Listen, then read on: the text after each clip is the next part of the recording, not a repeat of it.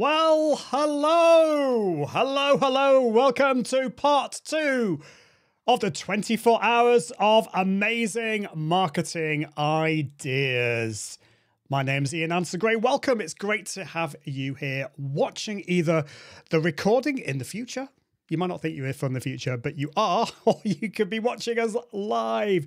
Either way, you are in for a treat. And I know that the first session was amazing. Thank you so much, Yuri, for being an amazing host to the start of this 24-hour live stream. And I'm going to be live. I'm going to be your host for approximately the next 2.5 hours-ish. And this is from, what time is it now? Anyway, until, I can't even work it out. So it's till 11:30, is that right? I think it is. Yes, until 11:30 a.m.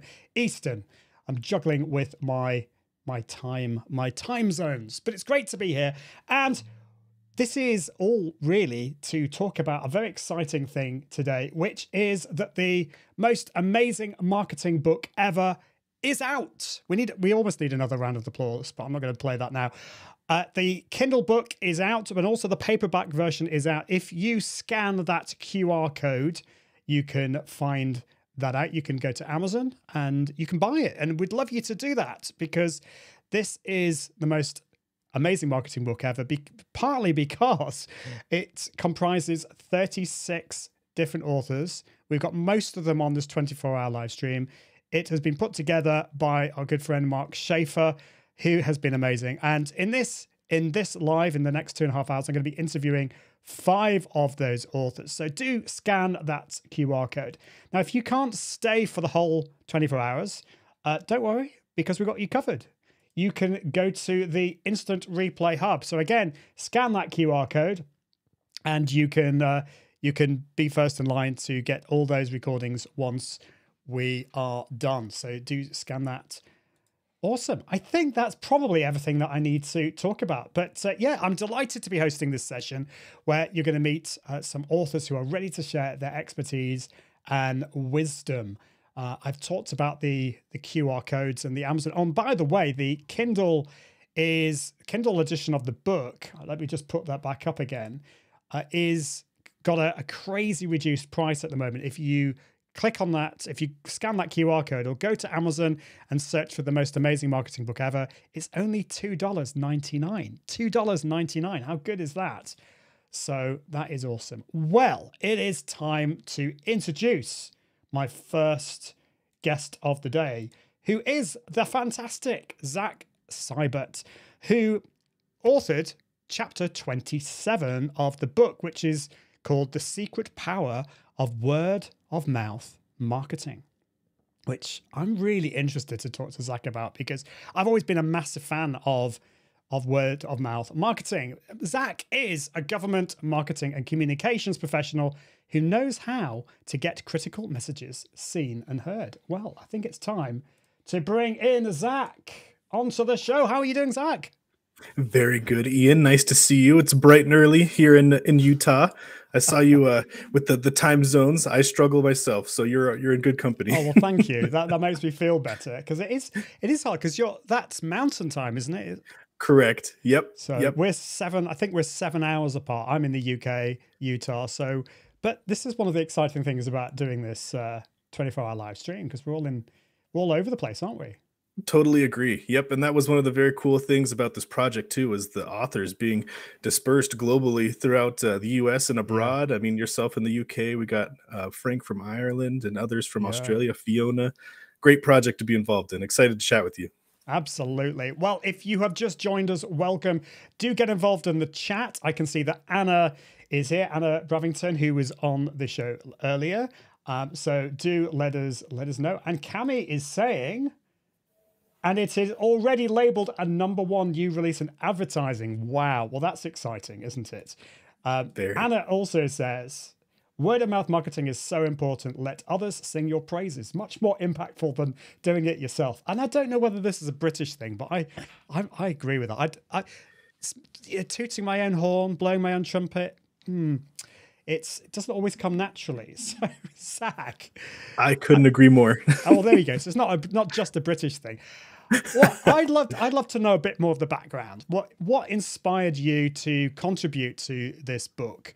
And just to remind people, this is a pretty unique book because it's not just got Mark Schaefer. Obviously, a lot of people know his name is on the cover, but there's actually 36 co-authors in this, which is exciting, and you're one of them. So what inspired you to contribute to the most amazing marketing book ever? Yeah, great question. I mean, I think it was back in September of last year of 2022 where Mark in the Discord, the community Discord, just said, "Hey, let's get together, let's have a meeting and let's talk about this project idea that we've been talking about." And there on that meeting, he proposed, let's write a book together. Not everybody has the resources or the time investment or the know-how to put a book together, but I think it's pretty easy for everybody to contribute at least a chapter on a subject matter. And so from there, we got the ball rolling. And I remember him sending out a sign-up form that you could kind of fill out different areas, subject matters or channels or mediums that we wanted to have in the book. And I just remember I think of myself as a marketer that can do a little bit of everything, but I'm not a subject matter in one particular thing. And so as I saw the different subjects fly off the shelf, if you will, people were grabbing live streaming such as yourself or podcasting, or Mark was assigning subject matter experts to different things. I got a little bit more nervous as I kind of like saw my name shift a little bit or move down in the totem pole. But I was relieved when it landed on word of mouth marketing, because much as yourself, I love word of mouth marketing. Ever since I read Malcolm Gladwell's book on the tipping point and Jay Baer's book, Talk Triggers. I don't know if you're familiar with that one. And another great opportunity we had recently in the Rise community was to meet the father of modern word of mouth marketing, which is Ed Keller. That was a fantastic opportunity there. So I've had a lot of experience in learning about word of mouth marketing, and was super excited to contribute a little chapter on such a vital medium that maybe businesses, especially entrepreneurs, don't necessarily pay attention to or know much about. Oh, absolutely. And your chapter is fantastic. It's a real encouragement, but I got lots from it, lots of ideas. And yeah, as I said, I think sometimes we can think in marketing that we have to do all the hard sell. We have to get on the phone. We have to do all this kind of stuff. And, we've got these existing customers who hopefully love our stuff, love what we do. So why not utilize them? So tell us a little bit. I mean, obviously don't tell us everything, Zach, about the chapter. But maybe you could give us a brief overview, maybe some of the key takeaways from the chapter. For sure. So the main task that Mark Schaefer gave us when writing our chapters was to obviously have our target audience in mind, who is the entrepreneur, small to medium business owner. And I tried to do that throughout my whole chapter. Like I mentioned earlier, maybe word of mouth. Everybody knows that word of mouth exists, but they don't know how to get it to be in their favor. And I felt like I gave some good tips in the book. I mentioned that word of mouth has been around literally forever. I mean, you think of humans back in the day living in ancient times. They had butchers or bread makers or whoever that they went to, and people in the community would talk to them, each other, and say, "Oh, you know what? So-and-so's bread is actually really good. You should go check out this bakery." And so word of mouth has been around forever, and it's going to exist forever. It's going to be the channels and the ways that the information is passed along from person to person. That's what's going to change. I've tuned in earlier for the first segment of this live stream, and AI was talked about a lot. The metaverse was talked about a lot. How does word of mouth marketing fit into those? How does word of mouth marketing fit into experiential marketing? And I think it's I felt like I tried to touch, at least to some point, all the main channels and how you could get word of mouth to work in your favor in the chapter. So really excited to see what people think of it and what they learn, and how they can get word of mouth to work for them and their business. Well, definitely. And if you've got any questions for Zach, do pop them in the comments. Don't make them too complicated, though, because you don't want to put Zach on the spot.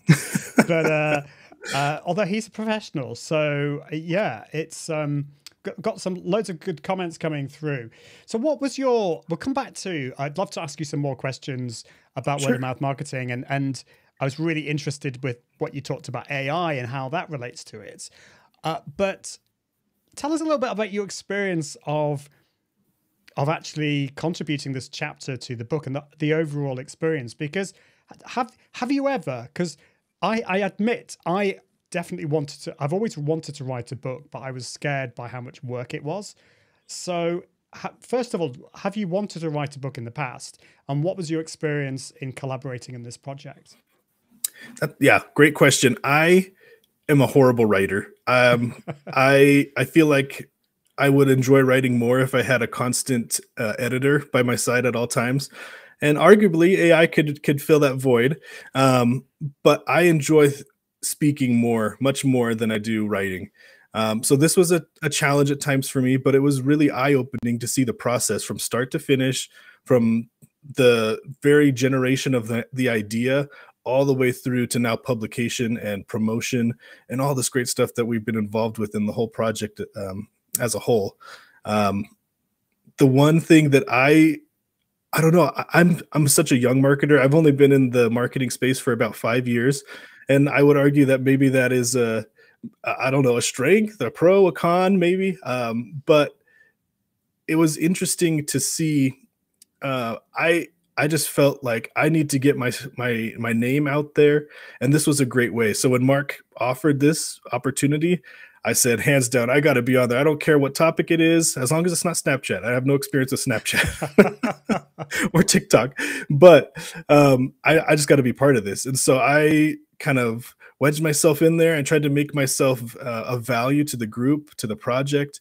And I feel like everybody has done such an amazing job. I mean, yourself included, everybody else that's going to be on this live stream today or has been already.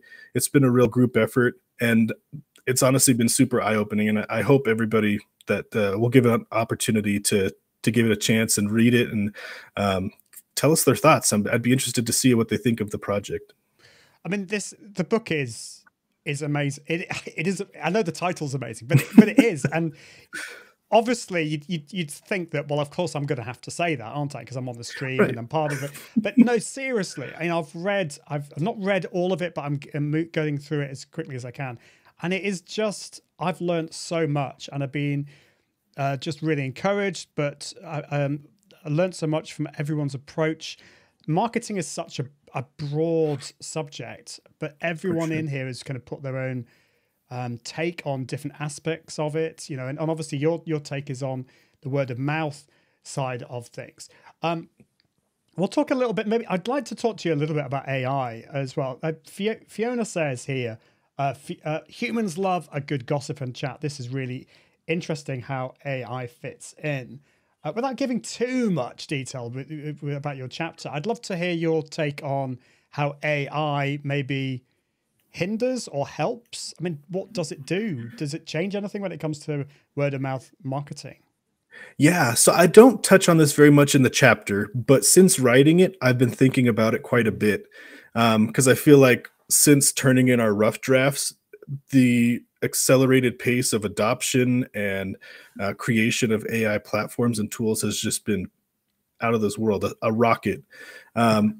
So that being said, I've had a lot of time to think about it, and I feel like AI is going to cause, and you could quote me on this, I feel like it's going to cause a word of mouth marketing renaissance, for lack of a better term. I feel like this renaissance is going to happen because of two things: that people are hungry for experiences, people are hungry for personalization, and number two, or I guess three rather, there's a lack of trust with deep fakes, with AI and ChatGPT or Bard being notorious currently for giving maybe false information or partial truths. And what does that mean for marketers? I think it means that people trust people. People from the beginning of history have always asked other people's opinions, whether it's in the physical world or the digital world, where I always go to the reviews first. I say, okay, I want this product. It looks good to me. What are other people saying? And even though I don't know Joe Smith on Amazon who left a review on a vacuum, his opinion matters to me because he experienced the product, and I want to know if it's a product that fits my needs. So I think that AI is going, along with other things, I think it's going to bring about a word of mouth marketing renaissance. It's companies are going to have to focus more on the trust, more on the experiences, and providing those to their customers. And I think it's going to be brought to the forefront here in the near future.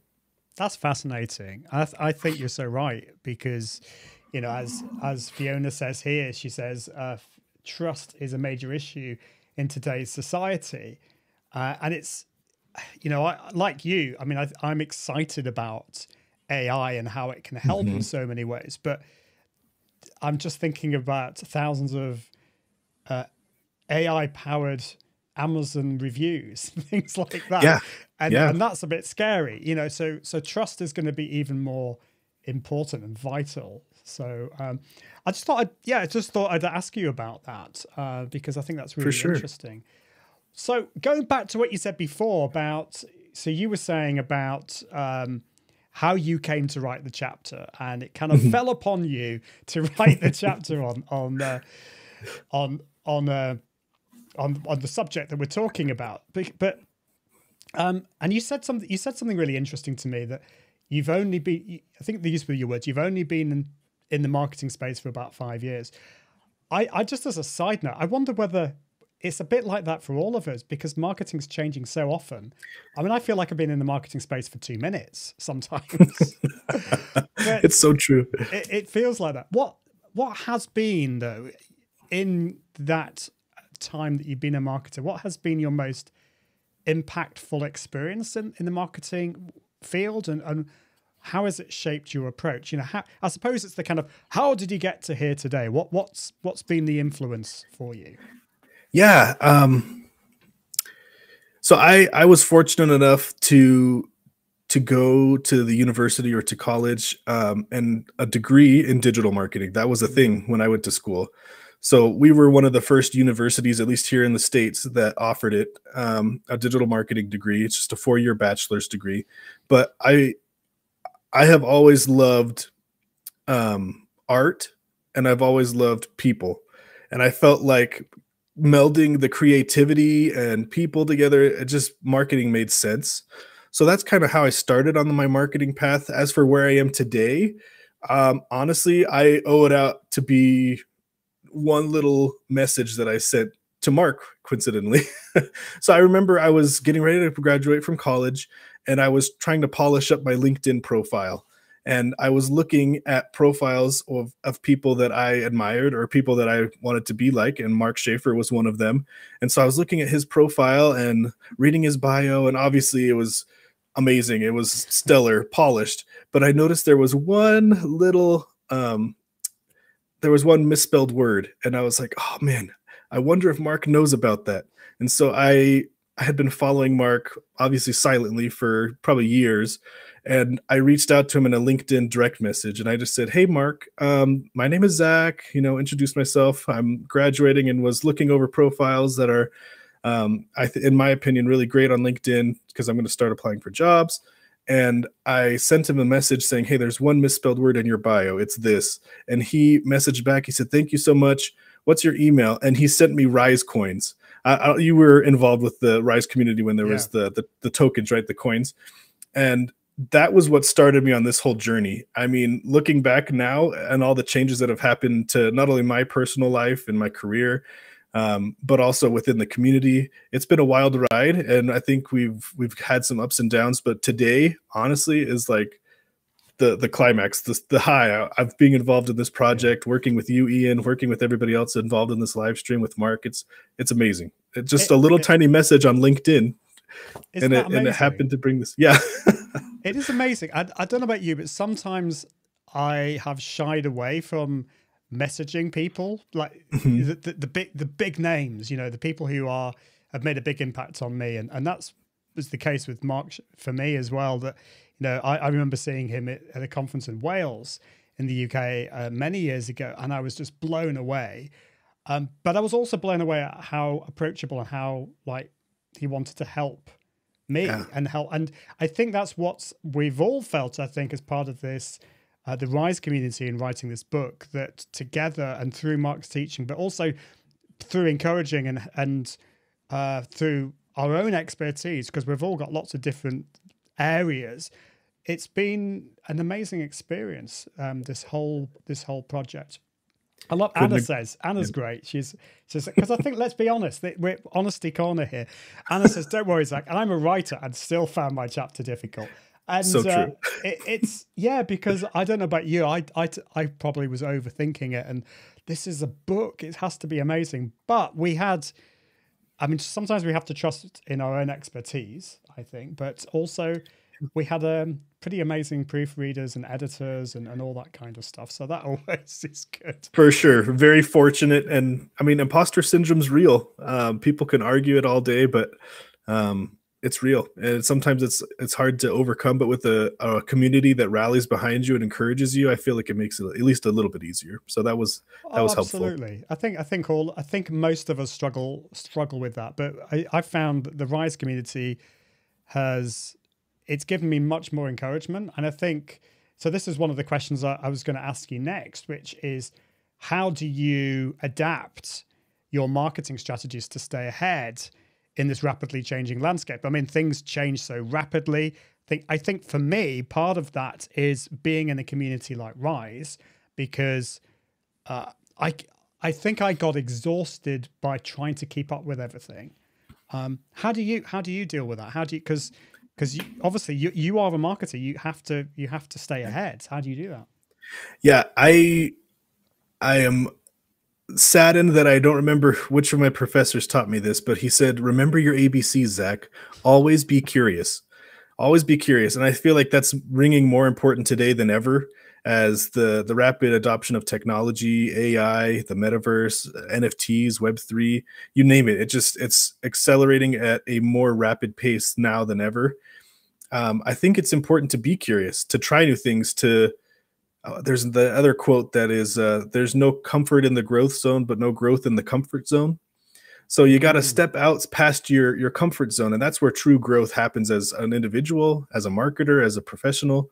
And I think that if we take that step, that blind leap of faith, if you will, I think we'll be rewarded. And whether it's a learning experience or maybe a slap on the wrist for trying something new, you're still coming out better than you were before. And I think it's keeping that mindset that's important. Trying new tools as they come out, but maybe not putting all your eggs in one basket is another phrase that's used a lot. Those would be my tips and advice today to any new marketers or people looking to progress. And I don't think that's just for new marketers. I think that's for us all. I mean, I think that there were loads of golden nuggets in that. And I want to go back and replay what you just said, because I think that is so powerful and so important for all of us to remember to stay curious and what excites us, what is interesting. And I have to say, I went through a period relatively recently of just being a little bit, I don't know, would be the word, maybe overwhelmed, or just feeling a little bit about marketing. And I realized what it was is I wasn't being curious. I wasn't spending the time looking at the things that interested me. And since then, I've gone down a bit of a rabbit hole with AI. But that's, sometimes I look back at my career, and it's those times when the successes that I had was when I was curious. So I totally agree with you.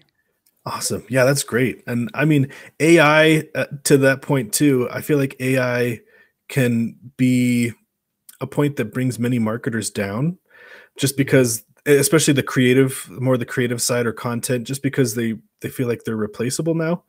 But again, that human touch, it carries with it so much trust, so much humanity is so important. Everything we do, content marketing, and anything we do. So I think that it's important to realize that always be curious, like we just talked about, to try things out, try to be ahead of the game. It's hard to stay afloat when you feel like you're drowning. Yes. But do what you can, a little bit, dedicate half an hour each day to experimenting or going outside of your comfort zone, trying something new. Jump on ChatGPT, jump on Midjourney, jump on Discord, a new platform. Try things out. I think that you'll reap the benefits of it.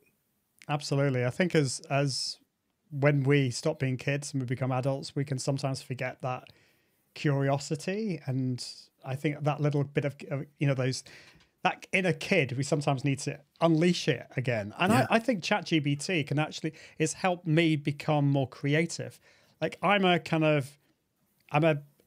a bit of web development and coding a little bit. I'm not like a big wave, but I've found ChatGPT has allowed me to create new cool things, with a bit of help. So sometimes it doesn't get in the way. It doesn't replace you. It's not replacing me. It's just giving me ideas. And I think that's awesome.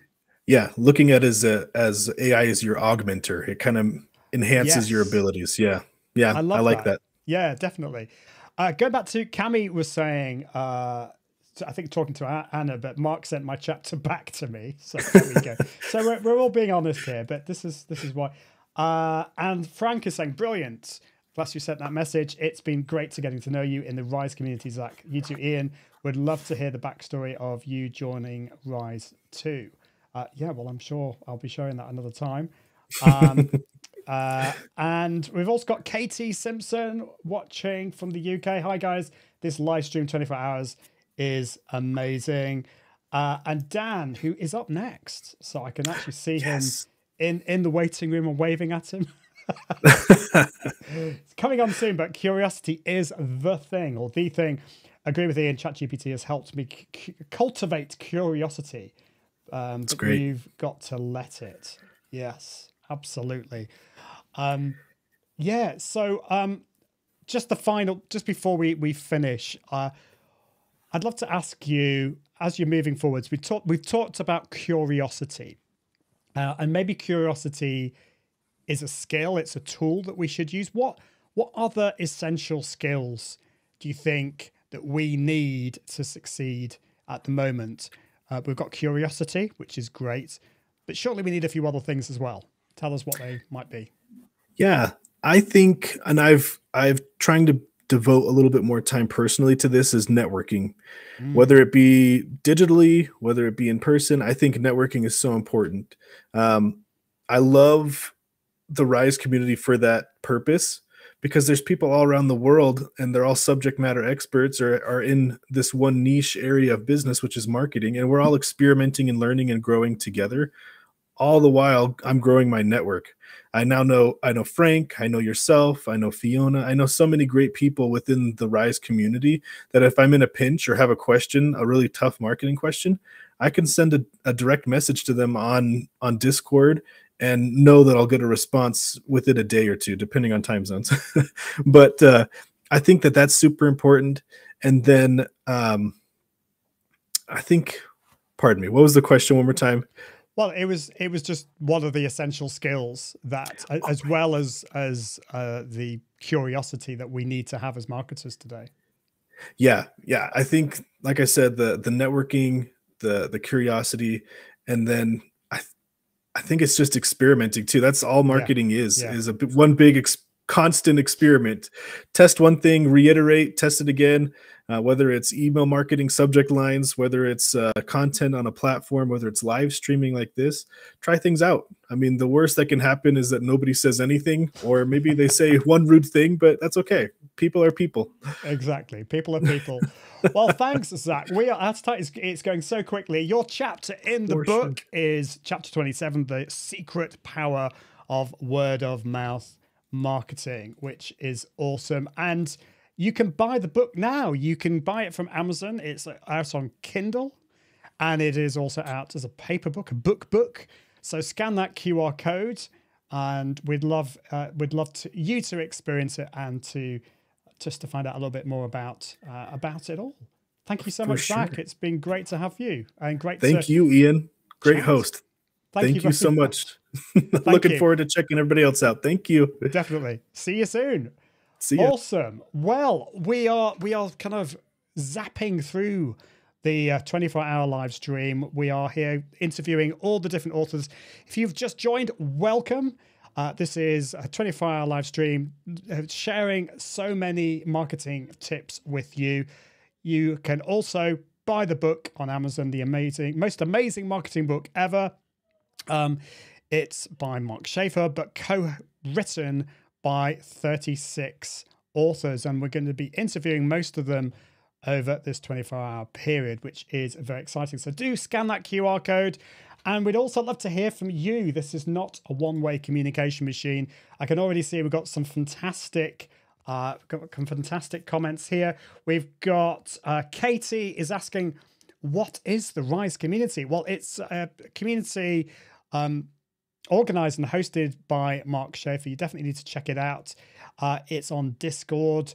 Maybe, Cami, if you're watching, you could post a link to that in the comments, or Frank, or somebody who's already in the community. That would be awesome. Frank also was saying before, yes, experiment, do more that works as well. And Sandy, who is on very shortly, says it's a community of people from around the world, all interested in learning constantly about marketing. That Mark Schaefer, marketing author, speaker, and author launched. That's a much better job than I did, Sandy. Thank you very much for that. Well, just another reminder about the book. Do scan that. But it is time to bring in my next guest, an author. And who is it? It is Daniel Nessel. Can't wait to speak to Dan, who is, well, before I tell you who he is, his chapter is chapter 26, Strategic Communications. Trust can be your competitive advantage, which is very exciting. Can't wait to speak to Dan about this. Daniel Nessel is an award-winning corporate communications and marketing innovator, leads communications in North America for a Japanese manufacturing and retail company. A true believer in, guess what the word is? Curiosity and the power of conversation. Dan hosts a bi-weekly podcast, The Dan Nessel Show. Let's bring in Dan onto the show. Dan, welcome. Whew, my heart is beating so fast. Thank you, Ian. It's so great to be here. My first ever live stream, actually. And all this time, I can't believe I've never done a live stream before. I feel like a couple of years of podcasting and just being in the communities have prepared me for exactly this moment. Well, you seem like it's so natural and calm. Like this, what's your secret? Drugs, man. But actually, the secret is that it's you, and it's Fiona, and it's all the amazing people who've put this together and helped us to really understand what to expect and rehearse us through some of the technology.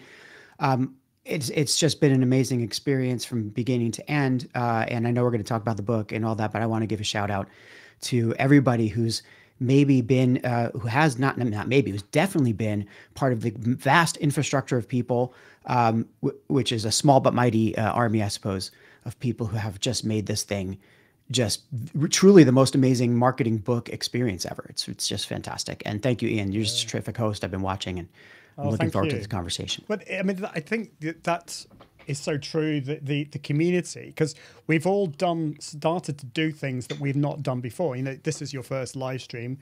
I don't know whether you've written any books before, but that was certainly my first book experience. Is that the same for you? Yeah. I've always fancied myself a writer. It's like you think about, have you ever seen The Unforgiven, my favorite movie of all time, 1992, I think, Clint Eastwood movie, Western. And if you're not familiar with it, there's a writer that tags along with one of the minor characters, English Bob, and the writer, I think, is named Mr. Beauchamp or something. Anyway, every time he talks, he introduces himself as a writer, and it's like the Wild West. Nobody's seen a writer before. He says, I'm a writer. And everybody says, what? Letters and such. And he's like, no, books. So I feel like up until this moment, I've been that letters and such guy. We write all the time in our life. We write whatever blog posts. I write for my show. I write for my work and being a corporate communicator and a corporate marketer. I've written tons and tons for work, but I've never had the opportunity to write something like this, to be part of a book. And I think Zach was talking about this, about how Mark kind of made it very accessible for everybody who hasn't necessarily written a book before to become an author. And I'm so humbled and of course proud that as of yesterday, I'm like a published author. I can't believe it. I'm looking at now I can put that in my profile. It's pretty amazing. It's a funny combination. It's kind of funny you said, humbled and proud, but I think that's true, because it's like we've had to go through quite this learning experience and realizing, For sure. I don't know about for you, but at least for me, I've realized how much goes into this. And in that sense, I have been humbled because, oh my goodness, there's so much to do. But we've had the community of people, yet today is a very exciting experience. We're all obviously very proud of the book being launched. So it is a real combination of the two. So tell us, how did you get involved with contributing to the book? What inspired you, and how tell us a little bit about the backstory. Well, funny story. I was one of the kind of OGs in the Rise community, I suppose. Like, so after Mark Schaefer, obviously we've been talking about Mark a lot, and he's the marquee author of the book, of course. Mark runs an incredible kind of think tank, and I call it think tank in the woods. It's an unconference about 30 people every year called the Uprising. And not this past one, but in Uprising 2022, we learned how important it was to get involved with Web3, how important it was to kind of explore this idea of community, and yada yada yada. The Rise community was launched shortly thereafter, and as one of the first folks in the community, we just looked around and saw these amazing people that Mark was curating to be part of this community. And I opened my mouth one day, said, Mark, maybe we should do a book. And it's your fault. it is my fault. I'm a really good starter of things, not necessarily a great finisher, as I'm sure Mark will attest to. But we talked about it for a while, and Mark wanted to make this a real collaborative effort from the get-go. And just it took shape in a collaborative way. So like just by saying let's do a book, I didn't have the vision for what the book would look like necessarily. That then came with further conversations. He just at first it was like, well, let's do a book, and then it was like, well, Mark had obviously he's one of the most busy speakers around. He said, I just don't have a lot of time necessarily to devote to editing, so I'm going to need a lot of people. I said, I'll raise my hand as an editor, but I have a day job, so I need some other people. So I just reached out to a few other folks in the community, Brian Piper, Joanne Taylor, and the three of us became the frontline editors for the whole thing. So I helped kick off the book. I then volunteered as an editor. And I love editing, by the way. So I loved editing about a third of the authors, which was fantastic. And then, I wrote the chapter on strategic communications because, I'm the only real kind of PR/comms person who's currently practicing mostly PR and communications in the community, or at least in the very active part of the community. So I thought that needed to be an important topic. I think it is an important topic that marketers and all of us really need to be aware of. So anyway, that was all the inspiration for getting into the project, for writing the book. It's sort of like, it's like a lot of other projects I've done. It's like, I get the ball rolling and then I just sort of run into it and get going. I don't know what I'm into. And then I count on the amazing quality of the people that I'm associated with to just work it through together. And I definitely was not disappointed this time around. And, like many other things, I may have opened the door, but so many great, amazing people actually, blazed the path from which that door led. So it was just terrific. Totally agree. It's been, and people have really stood up to the tasks put before them. It's been amazing to see everyone's expertise. I mean, I don't think I would be that good at editing, so I'm glad you were there with a few others. Yeah, it was fun. So that's been great. Let's have a look at some of the comments just before, because I want to ask you about your chapter specifically. Anna Bravington is saying, because you use the word curiosity a lot. I love curiosity. I'm incredibly nosy and love investigating and everything. And John Esperian is awesome. He says, bought the book earlier today. Nice one, Ian, Mark, and everyone. Thank you, John. Thank you, John. Fiona says, and buy the book. Yes, please buy the book. Please buy the book. Who else have we got? Marketing leaders saying, so impressed. Apparently that is Kareen, I think. And Mark Schaefer is here. Great to see you. Hey, Mark. Mark, love, go Dan. Absolutely. Thanks, yes. Mark. Yeah, this was originally your idea. There you have it. So there you go. I didn't make it up. You did. And yeah, Anna's saying this is so good hearing everyone's voices and seeing all the rises. I think that's so true because I really love the community, but it's not often that we kind of get together face to face like this. And I know we haven't had a kind of face to face chat, Dan. So I'm really enjoying getting to know you a bit more. And so tell us, without giving it all away, obviously, give us a brief overview of the key takeaways from your chapter. Tell us what it's about and a little bit more. So the chapter is strategic communications and how trust can be your competitive advantage. There's a serious lack of trust in the world, in case you haven't noticed, around us. And in my experience with marketing communications, marketers tend to focus a little more on the transaction than on the person, right? And over time, I think that's changing a lot.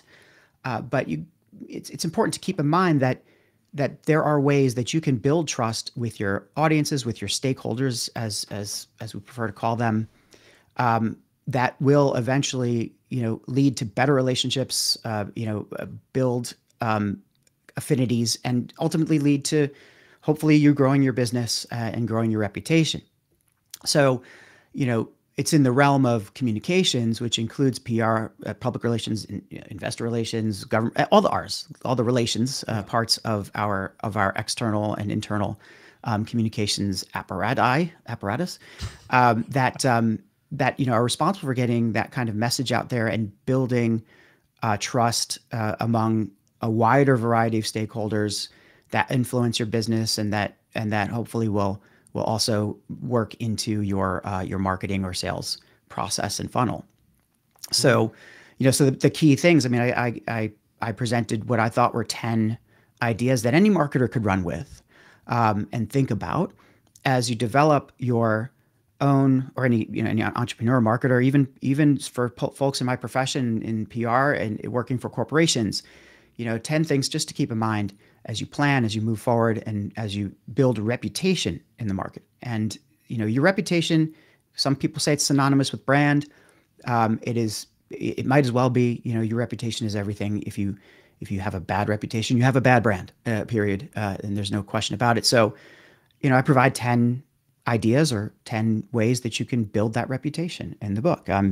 Things like, think about stakeholders instead of audiences. I mentioned that earlier. You have a variety of people, and it's not just somebody you're preaching to. These are people who have a stake in what you do as well. So it's a two-way street. Think about your employees and the people that you work with as a major one of those stakeholder groups. All about conversation instead of conversion. It's what we're doing here. It's Brooke Sellis has said it a lot better than I have. I'm sure Zach probably talked about it before here, and many people will during the course of this day. Those conversations establish an emotional connection, which then become build into trust. And those are the folks who will go to bat for you and advocate for you and your brand as you can conduct business. So much more. Of course, I urge everybody to buy the book and find out. But it's if you check out the book, skip straight to chapter 26, and 20 minutes, 15 minutes or so, and on a slow read, you'll be able to absorb a lot of information about strategic communications. Well, this is a topic that I would say I don't know that much about. It's not something that I've invested the time into in the past. I really should have, and I learned so much from the chapter. And thank you. I think it's that different way of thinking. So often we can focus on, as you said, on the conversions, and it's not to say that we shouldn't be looking at the analytics and stuff, but do you think that is part of the problem here, that a lot of these things like conversions and sales, they're all very measurable, whereas what you're talking about, some people might say, well, that's a little bit, how do you measure that? Yeah. What would you say to them? Well, first of all, when you're starting to measure, measurement is critical to any part of our business, to anything that we do. And I think that the PR and communications world, thanks, Mark. But the PR and communications world is Mark is correct. Skip to personal branding. That is the best chapter. However, that said, personal branding is also a reputation building exercise, right? And that needs to be measured. And measurement is key to all of this. So, the thing about PR and communications is it hasn't had the benefit of kind of understanding how to measure that for many, many years, and it's behind marketing in that way. Like so what we think of as traditional marketing, or as even digital marketing is brilliant because it is extremely measurable at every moment, and the levers that you pull, you can see the reactions. PR communications is getting there, and I think that we're pulling some levers. We're changing attitudes and minds. The question is, the measurement is more delayed. It's usually it takes a while to see the effect of what you're doing, because your reputation is a cumulative process. And you can do spot surveys and do measurement. You can watch behaviors using any number of social listening tools. You can see what people are directly saying through comments and et cetera. And you can just get a pulse for your employees. There's a lot of ways to measure what you're doing. And then, more and more as PR, communications, marketing sort of blend, it's really about how you measure content performance and what you put out there into the marketplace or onto the channels that you're focused on or in front of your audiences. And you measure the same way that you would with marketing. You're measuring, what's important to your organization, whatever ladders up to the goals that your organization has. In some cases, it might just be awareness. So you're looking at engagement metrics. In some cases, you really want to see, how you want to get a little further into the intent stage, and you want to see if people are reading your white papers or what have you.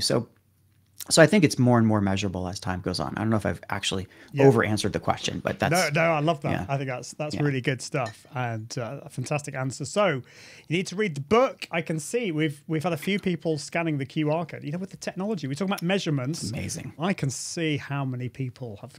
So we need more. We need more of that. I'm going to put it on the screen. You need to have a look at the Kindle book, the most amazing marketing book ever, and do keep commenting. It's great to see people all around the world. We're going on for quite a few more hours into the little hours of the morning in the UK. Wherever you are in the world, we'll still be going.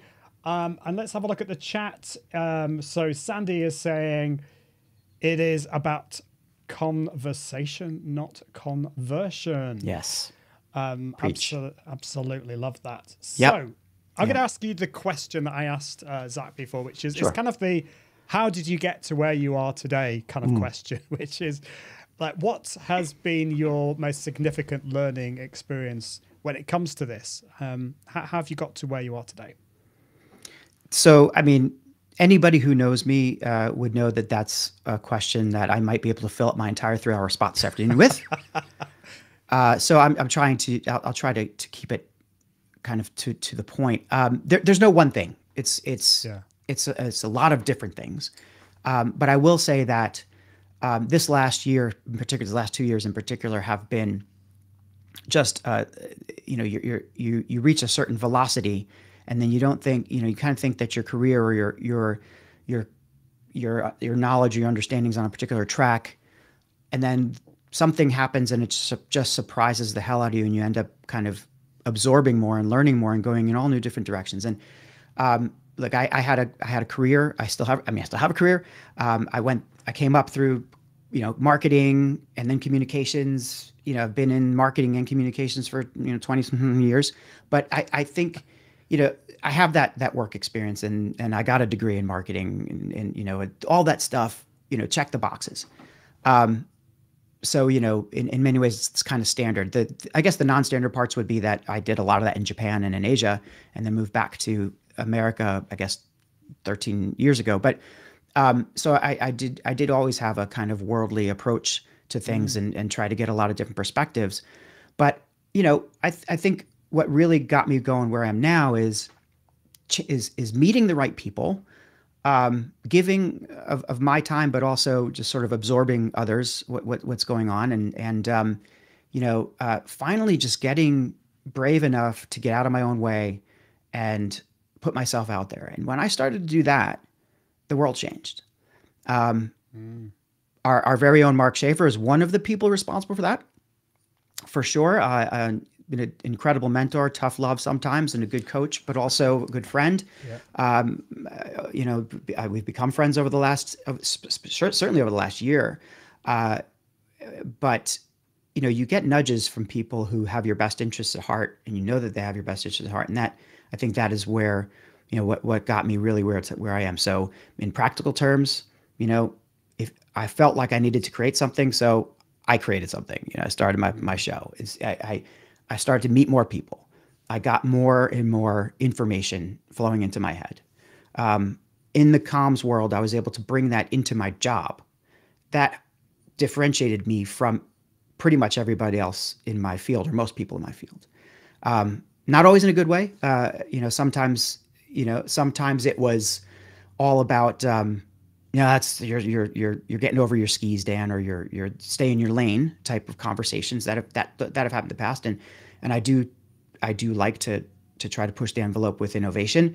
But I've been really fortunate, especially the last few years, to be working with people who are like, okay, let's cultivate that. Let's dig more into AI. Let's dig into 3D Web3. Let's kind of see where we can go with bringing the marketing discipline more and more into public relations and communications. So it's like, I've just been very fortunate to have been in an environment and in companies and with now the Rise community that have really, I think, put a rocket on my back for this kind of, personal and professional development. I'm not sure if I got to the answer of your question, but you did. No, you did. And I like what you said, a rocket on your back, because I think I've been thinking about this a lot recently, that we all need encouragement. I think so. A lot of us don't get the encouragement sometimes. Yeah. But we also need people to tell us the truth as well when we mess things up or we're not on the right path. And sometimes that can be hard, but we need people that we can trust to do that. And I do feel with the Rise community that we have that. And certainly I felt that with Mark. He's encouraged me, but he's sometimes told me things that maybe I don't want to hear, but I probably need to. Say it isn't so. Mark is saying, thank you, Mark, saying you're a star, Dan, and you too, Ian. Thanks, Mark. Thank you. And we've got Jenna. Jenna. Jenna saying, hi, Dan, wonderful seeing you live. It's great to see you. Thanks for tuning in. I've learned from you. Cheers. Awesome. Thanks for tuning in. My former colleague. She's fantastic. Awesome. Texas. So I was going to ask you, so you spent part of your time in Japan, and what I find interesting about, one of the many things I find fantastic about this book is that we're not all from the same country. Authors are from all around the world. And so some books are quite US centric or UK centric. This is a little bit more global. How has your experience in working in other countries helped you here? It just gives you, I think it just gives me a different perspective, sometimes a weird one, for sure. If you go back to curiosity, sometimes because I lived abroad for a lot of my formative adult years, from age 21 or so to 37, I suppose I was in Japan for 16 years.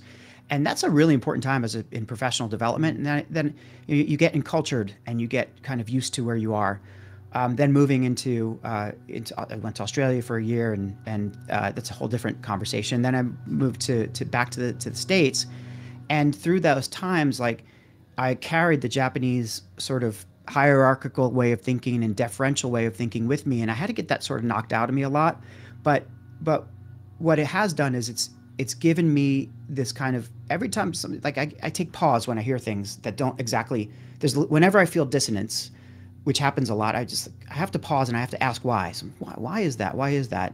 And I think it's that why, the curiosity that, it at certain times it may have delayed me a little bit, but I think over time it's sort of compounded on itself, and the answers I'm getting are now really bearing fruit. So that we keep this theme is happening a lot. Curiosity. I can't stress enough how important it is just keep asking why.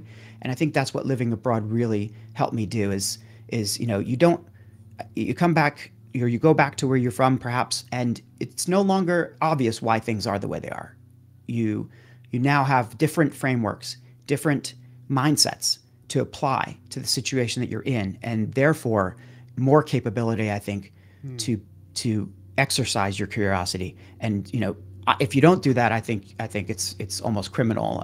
It's almost negligence that you're not exercising the curiosity. But I think that's really that's an important part of it all. Is it just sort of gives you a lot broader of perspective.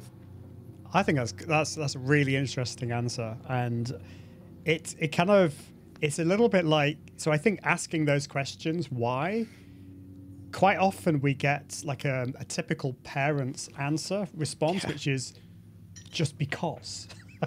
Yeah. And we need to push back against that. Like for me, I'm in the live video streaming space, and I would never want to say somebody says to me, well, why should you live stream? A really bad answer would be just because. Why? Actually asking the question, the opposite question, why? What would happen if I didn't? Is quite a good way to putting it the opposite way.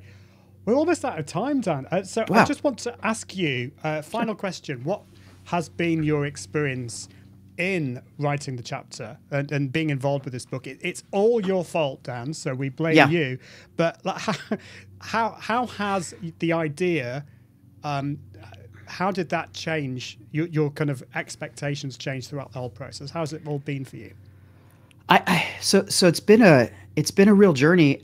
It's never been on a bad one. Like it's been just constantly a journey of constant amazement. That's why I think the most amazing marketing book ever is a really apt title. The information that's in the book is apt to change. It will. Things are, our industry is recently, especially with what we're seeing with AI, you don't know what tomorrow is going to bring, but it needs to be understood that we have amazing people, and this whole process has been a learning one. And so from the beginning, I was really pleased to be involved. I dug in and I really kind of worked very diligently over like my breaks and days off, I suppose, and over the holidays.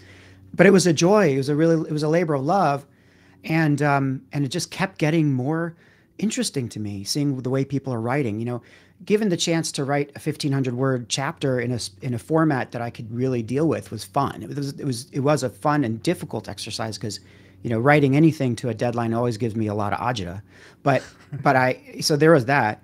But then the whole editing process and seeing what everybody else went through, how many great writers we have. It's just been a joy. I mean, and I'm learning every time I open a different file on now the book. A different chapter, you learn a couple of new things. You write them down for future reference. I fully expect that every paperback copy of this book that's issued is going to be just loaded with Post-its and dog ears. And yeah. When I think about that, that's really what it's about. That's why I think this really is amazing, and it's surreal. I still can't believe that. As of yesterday, I'm actually a published author. This is crazy, and thank you, Mark. But I am, I think this is just the beginning, and the way that we are integrating this world of experiences into the book. It's not just the book. It's the community. It's not just the community. It's the live stream and our extended network. It's not just the extended network. It's our families. It's everybody. So it is really becoming much bigger than just 35 people deciding to write about something they like to write about. And that is it's just amazing to see. I couldn't agree with you more. That is an amazing place to end. The community is definitely everything. And just a few comments before I let you go. Cami is saying, I can attest to the tough love. I'm grateful to Mark. Shout out to Cami. My gosh. Yes, everything, absolutely. like the whole promotional process for this book and everything you see online, all the marketing that we're doing for the marketing book she's a genius. Thank you, Cami. Unbelievable. Absolutely. And Fiona as well, who's been helping me with the live stream. Yep. Cami and Fiona, I mean, I'm in a WhatsApp group with there's three of us, behind the scenes admin stuff. And they, while I was asleep, they're just pinging each other and just I'm in total awe of them. Absolutely. Gary is saying, "Great work, Dan. Thank you, Gary." Gary is one of my friends and colleagues from Japan, and I'm so glad to see folks from all over the world now joining us here on the live stream. It's cool to see. And Fiona is saying blame Dan. Frank is saying, yeah, fair play, Dan, for kicking it all off. Frank, the design, look at that. Yes. Fantastic design, Frank. And so much more. We can't even begin to talk Absolutely. about what Frank has done. We could go. So, yes, Sandy's saying, so glad you kicked this off this book. Well, so just a reminder of the chapter that Dan wrote is chapter 26, Strategic Communications Trust Can Be Your Competitive Advantage. Indeed. And you can also get the book. Scan the QR code. I can see 2 more people have scanned the QR code, which is awesome. Yay. So buy the book. It's either a book or a Kindle book at the moment. So do check that out. Yeah. Kindle book is incredibly inexpensive too. I mean, it's yes, like $3. Thank you for the reminder. It's like, I did have this written down. How much? $2.99 US, I think. That's it. I'm glad you know, because I have got it written down somewhere, but I can't find it. So much to do. But yeah, thank you, Dan. It's been great to have you on the show. My pleasure, Ian. This has been fantastic. I'm so glad that we were able to connect this way. And I'm coming back on at 3 p.m. Eastern, folks, to be a host for a couple hours. So please come join the line stream. Yeah, I'd forgotten that. Yeah, so you're going to be in the hot seat. So that's going to be cool. Yeah. Thank you. Thanks, Dan. I'll put you back into the green room. You got it. Thanks, everybody. Bye.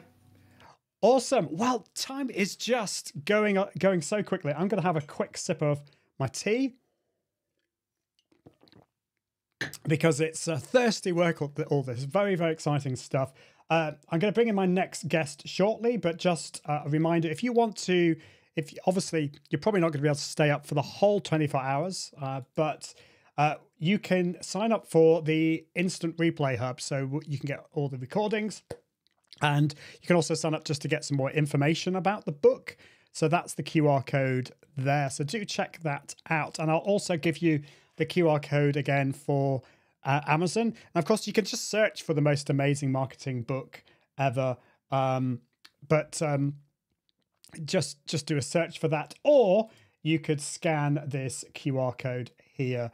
So do check that out, and it would be great, great to have you for you to buy it, basically. So do keep the comments coming. I can see Fiona is saying, let's just put that down there. Mark is a brilliant leader, so blessed, and also saying, awesome team, Ian. Your rock camera is amazing. The whole Rise community is legendary. Awesome. Right. Well, it is time to bring in my next guest, who's been very patient waiting in the green room. Thank you so much, Sandy.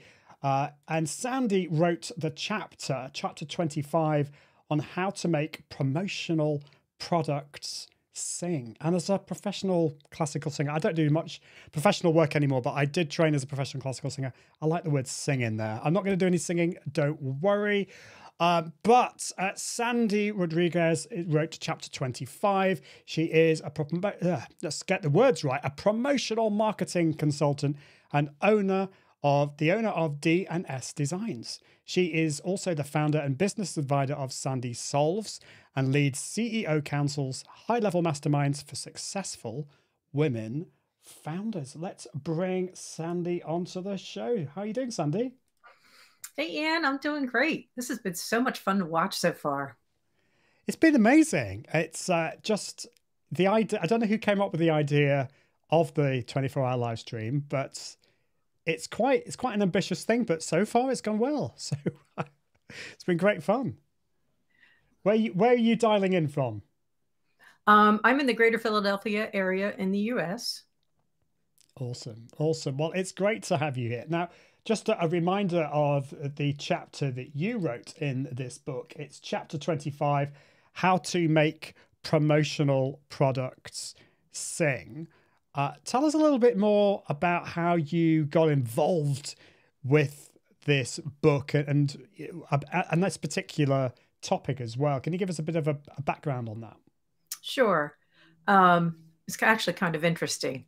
So I got into the Rise community because I've been following Mark Schaefer for quite some time. And he put out that recommendation of, if you haven't been an author yet, you can participate in this book. And he listed all kinds of topics for the book, but none from where I was coming from, which is the world of promotional products. And we actually emailed back and forth a little bit about that, about, well, I don't know if that fits in the book. And I'm like, well, promotional products have been around for at least 100 years. They're not going anywhere. We definitely need a chapter in the book for that. So I had to pitch to get into the book. So my story was a little different, but yeah, I think it's an important part of what people need to do in their marketing. It's not all digital. Yes, it's funny that, isn't it? I think we are so logged in to the digital world that we forget there's a whole world out there. Yeah, I mean, okay, I'm not denying the importance of technologies like Web3 and the metaverse and stuff, but right, there's the real world out there. So tell us a bit more about why, as well as focusing on all the exciting in people's minds, all the kind of new shiny tools thing, why should we be focusing on what you're talking about here? Promotional products are one of the longest lasting marketing mediums you can use. If they're chosen properly, I mean, I'll just grab, for instance, a pen that's sitting on my desk. This pen with all its marketing is in front of me and has been in front of me for at least 6 months to a year. I mean, until the ink runs out, I'll be seeing that marketing message. Radio ads, TV ads, anything digital comes and goes. So you need the repetition and the constant effort to be out there creating content, more podcasts, more videos. Promotional products, if you put the right things in people's hands, they can last. I've got one that's lasted decades. And that is one of the best investments that you can do with your marketing dollars, is something that's going to hang around for a long time and keep your brand top of mind. I mean, isn't that what it's all about? If we're going to market, it's so that we have that brand awareness. Yeah, absolutely. I love that. It's something, and I think this is it just reminds me, I have this problem that I probably have shiny object syndrome. That I tend to think about all this other stuff. And what you're talking about is so powerful. So you need to buy the book and find out all about what Sandy is talking about. I'm going to ask you a little bit more, maybe to give us a few little tips from the book that you shared in the book. I don't want you to give it all away there, of course. Right. But oh dear, some people, like Frank, is saying, I need to do some singing. No, I'm not going to do any of that. But Invisible Warrior says, hey, Sandy, you look great today. You're going to rock it. And Dan is saying, thanks so much for the conversation.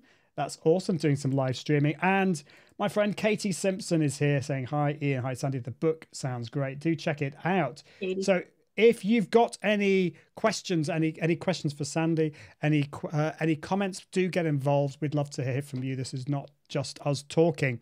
Right. So, yeah, Sandy, tell us a little bit more about, maybe just give us a kind of a brief overview of the takeaways from your chapter. Yeah, I'll hit a couple of the high points of the 10 things. The reason some people don't get good results with promotional products is they just go to the web and they buy things. They don't give any consideration to how that fits into the overall marketing of the business. And people are like, well, I spent this money, I can't measure the results. Well, yes, you can. If you choose wisely and carefully, you absolutely can measure the effectiveness of the dollar spent on your promos. So a lot of people were just like, oh, okay, I got to go cheap. I don't have a big budget for this. Well, my favorite analogy to that is, okay, let's say you come to me and you want that 15-cent pen. What are people going to see when they're throwing that cheap pen into the trash? Well, the last thing they see is your logo. And what does that say about your reputation when your stuff is going into the trash, right? It's not a good representation of who you are. So, budget is only one consideration of the 10 that I suggest. I mean, another one is the purpose. What do you want them to do?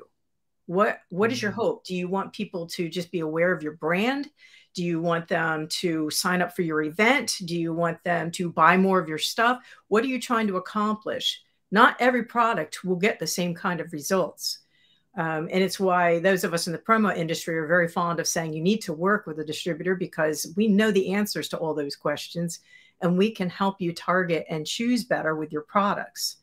Another thing that gets neglected in the use of promotional products, even in a good marketing campaign, is the call to action. What do you want them to do after they receive that product? Yeah.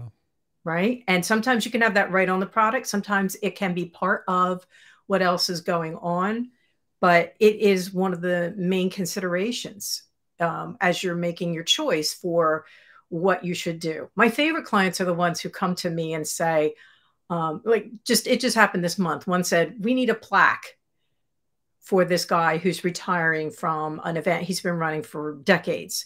And I emailed her back immediately and said, does it have to be a plaque? I said, I hate to sell things that just collect dust. Can't we do something more fun? And I loved her reply. She said back, I hoped you would say that. She knew I would give her something much more interesting to work with, because she has worked with me in the past. And sure enough, I gave her this idea. It's one of my favorite awards right now. It's just a cube, but it's metal. And you can put these attachments on it. It can just be words, a stock attachment that says thank you, or you rock, or awesome. One I'm doing right now has a little square that magnetizes onto the cube that has a little stick and a clip on the top. So you could put a note in there or a picture or something. So yes, two sides of this are going to be full color printed, recognizing this man and the work he's been doing. But it's also fun and practical. Who's not going to fidget with it? You know, it's like that's great. It's a fidget toy and an award all in one. And plus you get that little special, let me clip my family picture at the top of it. So for the same amount of money they would have spent for a lovely plaque that would get hung on a wall and never looked at, now there's something he's going to put on his desk and he's going to play with and be proud to have. And that's just one example of, I go way outside the box when people come to me. I love that. That's just, you've really got me thinking, you know. And I a few years ago, I was looking at getting some merch for my channel. I was looking at some t-shirts and maybe mugs and things like that. Right. And I've had some stuff sent to me, some mugs and t-shirts, and the ones that are really memorable are the ones that are really good quality. I've got so many mugs that have just died a death. You know, the design is coming off. They look horrible, and they just go in the bin. And as you say, you know, it's not a good look if the last time you see the logo is as it goes into the trash. So the other kind of question I wanted to ask you is, because I love that idea, you know, that client of yours came to you with the idea of getting a plaque done, and he said, does it have to be that? And you came up with these other ideas. How do you come up with all these ideas? How do you stay on top of it? Is it just that you're a very creative person? Or how do you kind of stay on top of that? And because I think a lot of people would be worried that they would just stay still and just choose the safe option. Oh, that's a good description, Ian. Too many people do choose the safe option. Yeah. I would say it was so interesting. For so many years of my life, I would have never described myself as creative. Couldn't paint, couldn't draw.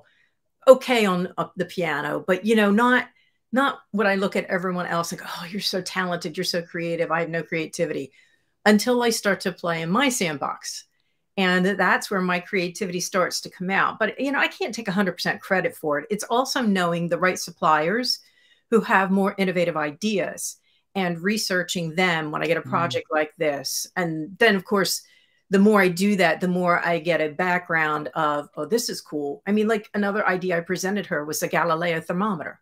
If you've never seen those, you'll have to Google that, because it's a really fascinating thermometer, and I can have it laser engraved with branding. Wow. It's fun. I mean, playing in the promo world is absolutely fun. There's so many cool products out there. And I get so frustrated when people say, yeah, I got t-shirts, pens, and mugs. No offense to you, but that's the first place all our brains go. There's a world of products out there that people don't even know exists. And I love bringing those to the table and getting these wows. I just did a wooden snake puzzle for a corporate who had Bring Your Child to Work Day. And I had to have something that would work from like 3rd grade to 12th grade. Now that's a wild range of ages to come up with one product that would make them all happy. But you know, it's not, it's in the general area of like a Rubik's Cube. It's that kind of puzzle. You can twist it into different shapes, but it's wooden, and it would work for all of those ages. So that was one of the ideas I suggested to them. I didn't actually expect them to go for it, but they did. So that's I'm going to get back to them and see how the kids felt about it once they got it. Yeah. We'll fidget with that forever now. I mean, isn't marketing awesome? Because okay, it can be quite mathematical and statistical, but on the other hand, it's hugely creative and it's fun. And again, you know, you've reminded us of, it seems the word of today is curiosity. You know, it's going, you know, without your curiosity, you wouldn't have gone and found suppliers and that are thinking out of the box. You wouldn't have, you'd probably be playing the safe card as well. We've got some comments, so and questions as well. So, Frank is saying, Sandy pointed out we should have cards and stickers related to the book. There you go. Awesome. There we go. Awesome. I love that. And the thrill of getting those in the post really reminded me of the power of a physical object. Yes. In an ever increasingly digital world. And I think that's true, because one of the things I totally agree with you, like that my idea of t-shirts and mugs was boring because I didn't have you. I didn't know you, you see. I needed your creativity. But one thing I did think about is to have a postcard with a QR code and to try and encourage people to take selfies and things like that. But it is this, I think it's the physicality of maybe receiving a handwritten letter or something physical in the mail is so powerful. Cami is asking a question here. So how can you mix promotional products and your digital footprint? I love that. She's even put a little emoji there. Yeah, that's a great question. What would you say to Cami? So there are a number of ways to do it. First of all, there are digital promos that can be branded now. And I expect to see that growing as we get into a more digital lifestyle. We're just getting used to it. So that's one way. Another way, years ago, QR codes came out. Everybody went crazy and used them, but nobody had any real intention behind why to use them. So they died out. Recently, they are returning, and it's a tool I've been using very intentionally with a lot of my clients. One example is a bandana I did. Bandanas are great because they've got huge imprint areas. And we put a QR code on that bandana to drive traffic to their website. Another time I did a QR code for a gas company that was recruiting students for internships. So that would take them right to the application form, right from the QR code. They could scan it right from their phone. So that's just a couple of ways that you can integrate the two. Great. Love that. And Zach says, I love how promotional products can be customer touch points, which can lead to word of mouth. Oh, that's good. Like that, Zach. So we're tying back into the word of mouth thing. See what's happening here? It's all great. Alpi is saying, are you seeing companies pulling back on promotional merchandise spending at the moment, given rising costs? That's an interesting question. It is, and it's an important one. And I'm glad he asked it, because this is a point I wanted to bring up. One of the things that happens in a down economy or challenging economy is that people pull back on their spending on marketing.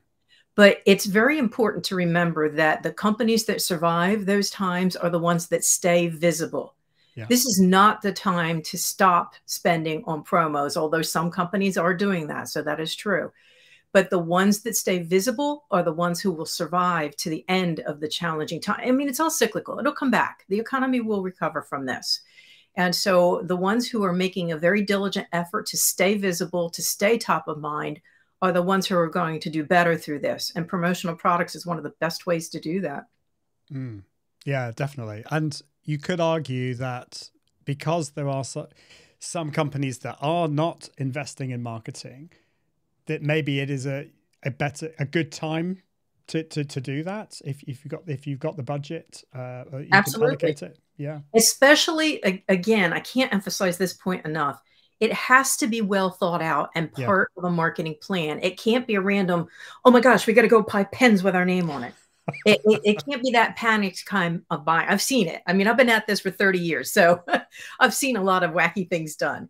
It needs to be, that's where I come in, right? And other distributors, we're like, okay, what are you trying to achieve here? you're trying to stay top of mind. Where are your people? One of my examples from the book is a pizza place, right? Who wants to stay top of mind? Well, where are people when they need to be thinking about your pizza? Yeah. Generally, they're standing in front of the refrigerator because they're hungry, right? So if your magnet is hanging right there on the refrigerator with your pizza place name on it, people are going to be like, oh, I know, let's buy pizza. And you get more sales. It's very subtle, but it's having the right product at the right place at the right time. And that's what I love helping my clients to do, is to choose that right product so it will be there. Things that go in the car. You know, I have inside the cup holder, I have a coaster. And so that brand is in front of me the entire time. I like that. How about kind of, I don't know how to ask this question. It's kind of thinking about your audience or your customers as individuals and almost personalizing it in a certain way. So to give you an example, I live in Manchester in the UK. It's a pretty much, it rains a lot, let's put it that way. And I was given an umbrella by a brand because they took pity on me, and they saw me unsocial in the rain, and they sent me out an umbrella. And I thought I was really touched by that because they'd thought of me and my situation. How much of, I mean, obviously that's difficult to scale, but is that something that you can touch upon about, you know, thinking about your audience in different ways? Absolutely. And this goes to the broader marketing concepts anyway, right? Is knowing who your users are. For me personally, a lot of distributors niche into certain spaces, and I'm no different than that. I like working with corporations. I get more of a free hand to make suggestions and put more interesting products on the table for them to consider giving. But that's also because I know who their intended audience is. Like if it's going to their employees or if it's going to go to their customers. So everything that we do, we try to target that way. Or somewhere I was going with that. Ask me the question again. I'm sorry. No, it's okay. It's about I suppose it's like the personalization. It's thinking about the individual situations and producing. So our industry, has adapted to that. Actually, it's because we live in a more personalized world. And a lot of suppliers will actually go so far as to individualize the items. So one of the natural gas company that I work with, for example, they did the stainless steel tumblers. And each one of those that I did had each individual's name on it. Cool. So I mean, you can't get more personal than that. And there are more and more companies now that the technology exists offering that. It's more expensive, as you might imagine. Running one-offs of things costs a lot more money, but it is growing in that we are able to hand people things that are completely customized. In fact, as far as that goes, I've seen where you can design your own apparel now. You can create your own shirt and they'll make that. So it's really becoming very, very customized to what individuals want. It's fascinating to watch. That is fascinating. Really interesting. Dan is saying swag is so effective for employee activation too. So definitely. And Fiona says promo products can really get the UGC going. So tell us a little bit more about your experience with contributing to this book and being part of this community. You told us a little bit about the background of how you got involved, but how was, when you started, what was your kind of view of this project and your involvement, and how has that changed towards today, which is the big exciting day of the launch? So tell us a little bit more about that transition. It's been such an amazing journey, and I've heard this from other authors too, so I know I'm not alone in this, where I really have had a lifelong goal to write books, and I've got a lot of books in me. I just haven't been writing them. So when Mark said you could write a chapter, I thought, great, I can handle a chapter. So I really enjoyed that. I turned it in rather quickly, and in hindsight, after reading over the proofs later, was like, oh, I would have edited this so much. The perfectionist in me showed up, and I was like, this would be better if I had done it this way or that way. Why'd I turn it in so fast? I was kicking myself. But it was done, and I am a recovering perfectionist. So I said, done is better than perfect. I let it go. And then Mark said, okay, now it's time to read your chapter. And I went, what? Read this now? Oh boy. So I found a closet to read it in to get all the sound things right. And I sounded like a robot because I was speaking so precisely. Like, okay, that's not good.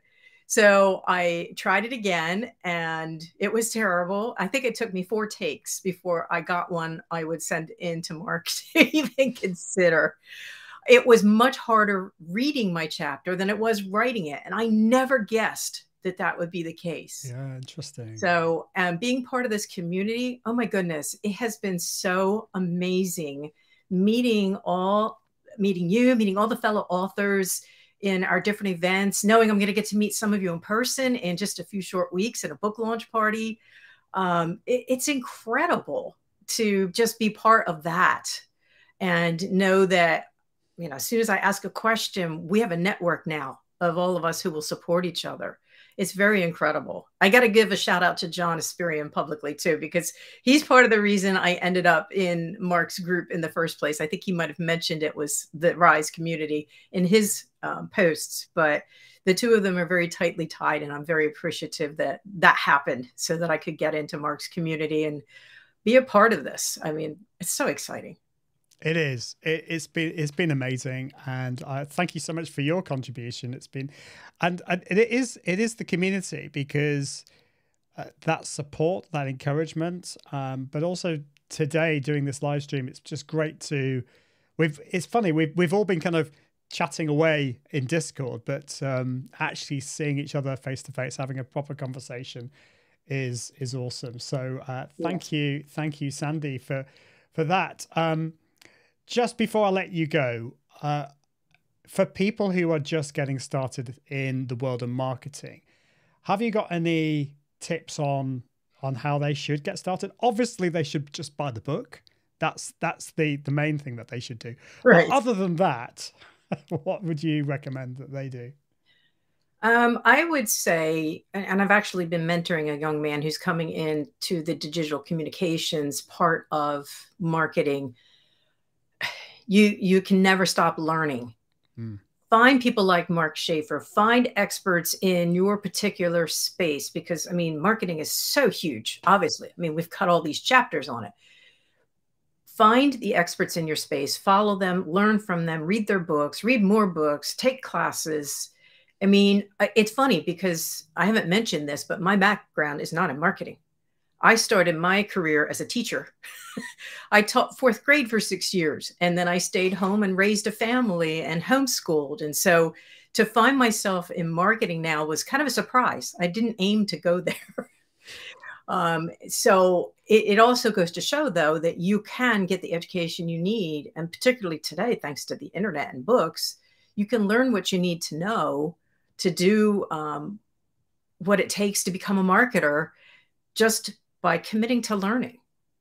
So I guess that would be my biggest tip. And don't stop. Oh, my word. We've heard it said a couple times today. A lot of what we have written has already changed that fast because the world of marketing is just evolving at light speed.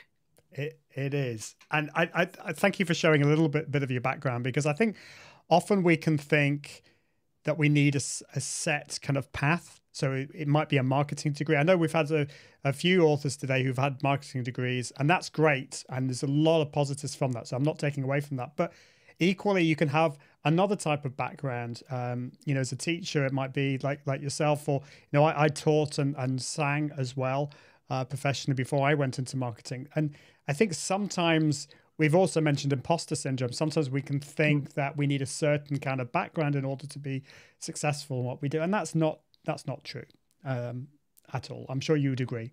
Right. Absolutely. Absolutely. Well, we are out of time. Thank you so much, Sandy. It's been great to chat with you. A reminder of your chapter. Let me get it up on the screen. So chapter 25, how to make promotional products sing. I love this. I haven't got to your chapter yet. I'm really excited about reading about this because I have dabbled in this world. and I have been boring. So no longer. And well, I'm here if you got questions. Well, there you go. Exactly. And of course, you can buy the book. It is out on Kindle today at a super promotional price of $2.99, or it'll be equivalent depending on where you are in the world. That QR code should take you to the Amazon closest to you, but you can also search for the most amazing marketing book ever in there. I can see we've had a few more scans of the QR code, but it would be good to see a few more in there as well. Thank you so much, Sandy. It's been great to have you on the show. Thank you. It's been a pleasure. Definitely. Been great. I will put you back into the green room. And yes, if you have just joined, welcome to 24 hours of amazing marketing ideas. As you can see on the screen, we are celebrating the launch of the most amazing marketing book ever. It is a collaborative book with Mark Schaefer at the helm and his Rise community. There's 36 authors. I've contributed a chapter on live streaming, and we're interviewing all the authors, or as many of the authors as we can in this 24-hour period. I think I've got 2 more authors, so we're getting there. This is very exciting. I can see we've got Yuri waiting in the background, so I will bring him in shortly. But do check out the QR code there. I'm just gonna do that, and let's see. So we have Yuri next, and I had the privilege of being on. So Yuri was hosting earlier. He did an amazing job, and I've also spoken to Yuri before in the metaverse, which is like I'd heard of the metaverse. I thought I'm not so sure about this metaverse thing, and then I got the opportunity to be in the Rise community metaverse and to actually speak in there. What an amazing privilege. I learned loads from this guy, Yuri. He's just an expert in the realms of Web3, NFTs, and all that kind of stuff. Well, his chapter 31 of the book is how to use Web3, NFTs, and tokens for your marketing. And I think this is a very kind of new, exciting part of marketing. I think something that we all really need to know about. And Yuri does an amazing job of giving us some tips, explaining it all in the book. And Yuri Balast is a fractional CMO and Web3 marketing strategist. He is a best-selling author on Amazon and the host of the CMO Stories podcast, which is all about Web3 marketing. And Yuri loves public speaking, which is awesome. Well, I'm going to bring in Yuri now onto the show. Hello, Yuri. How are you doing? Hi, Ian. Nice to be back again. And, it is. I'm all this day excited. I thought I will do some other stuff, but I was not able to. Oh dear, we're kind of we're tempting you away from your other work. But anyway, it's not every day we get to publish a book. But I think, am I right in saying you're already an author? Have you done books before? Yes, as you said in introduction, I published one book which was around social media marketing, which was 3 weeks on #1 on Amazon, and Cool. that was actually at the moment that I had decided to go for Web3. So it is a strange story.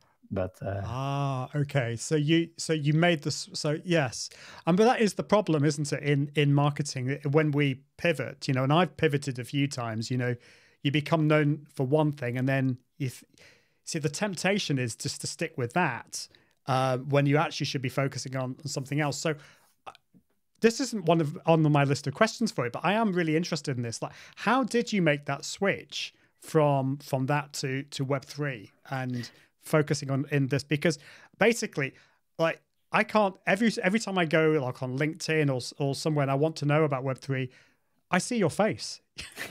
So you're obviously doing a great job. Tell us how it happened. Yeah, so actually Mark Schaefer, we both know, he's the father, I would say, of the Rise community. Yeah. He's played a big role in that. So in a nutshell, let's say about, it was March 2022. I was in San Diego at Social Media Marketing World. I had bought a token of Mark's coins, the Rally token at that moment. So I got to meet Mark in person there in San Diego.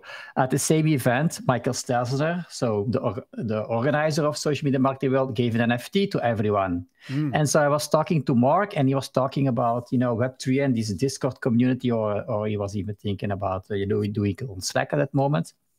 So I got to know Mark. I got the NFT for Michael Stelzner. I said, why do they, as an organization that is really known for social media, start to do stuff in the Web3 world? So I dove into that. I met Mark. I connected with Mark. I was one of the first members on Discord. And then in the summer, I followed Mark Schaefer's personal branding class. And, out of that, I would say 6 sessions came out that I needed to focus on Web3. And so I have been diving into Web3, making content about that, having my podcast, as you mentioned, and repurposing this podcast, putting it everywhere on social media. And so people got to know me for Web3. The funny thing about this story is, at that moment, my book, which was an adventure of 3 years, it didn't do well in Belgium. So I'm in Belgium. People, for one or another reason, it didn't work. I took my book to Social Media Marketing World in 2022. People in the US were excited. I said, okay, let's put it on Amazon. Let's have a few people buy it at the start. And yeah, it's a strange story, but at the moment that my book was on the top, I decided to do something else. But it's great you had that experience in writing a book, and obviously that didn't put you off in getting involved with this project. So what inspired you to contribute to this book in particular on Web3? Well, actually, for me, it was a no-brainer. So I had already written a book, but it took me 3 years, to get the things that were in my head on paper, because for me, it's easier to talk, to speak, than to write. So first you need to get your thoughts on paper, then you need to promote it. And so that's a whole adventure. But then being in a community where you have people that take on certain, I would say, responsibilities, have certain skills. You have the shared accountability, of course.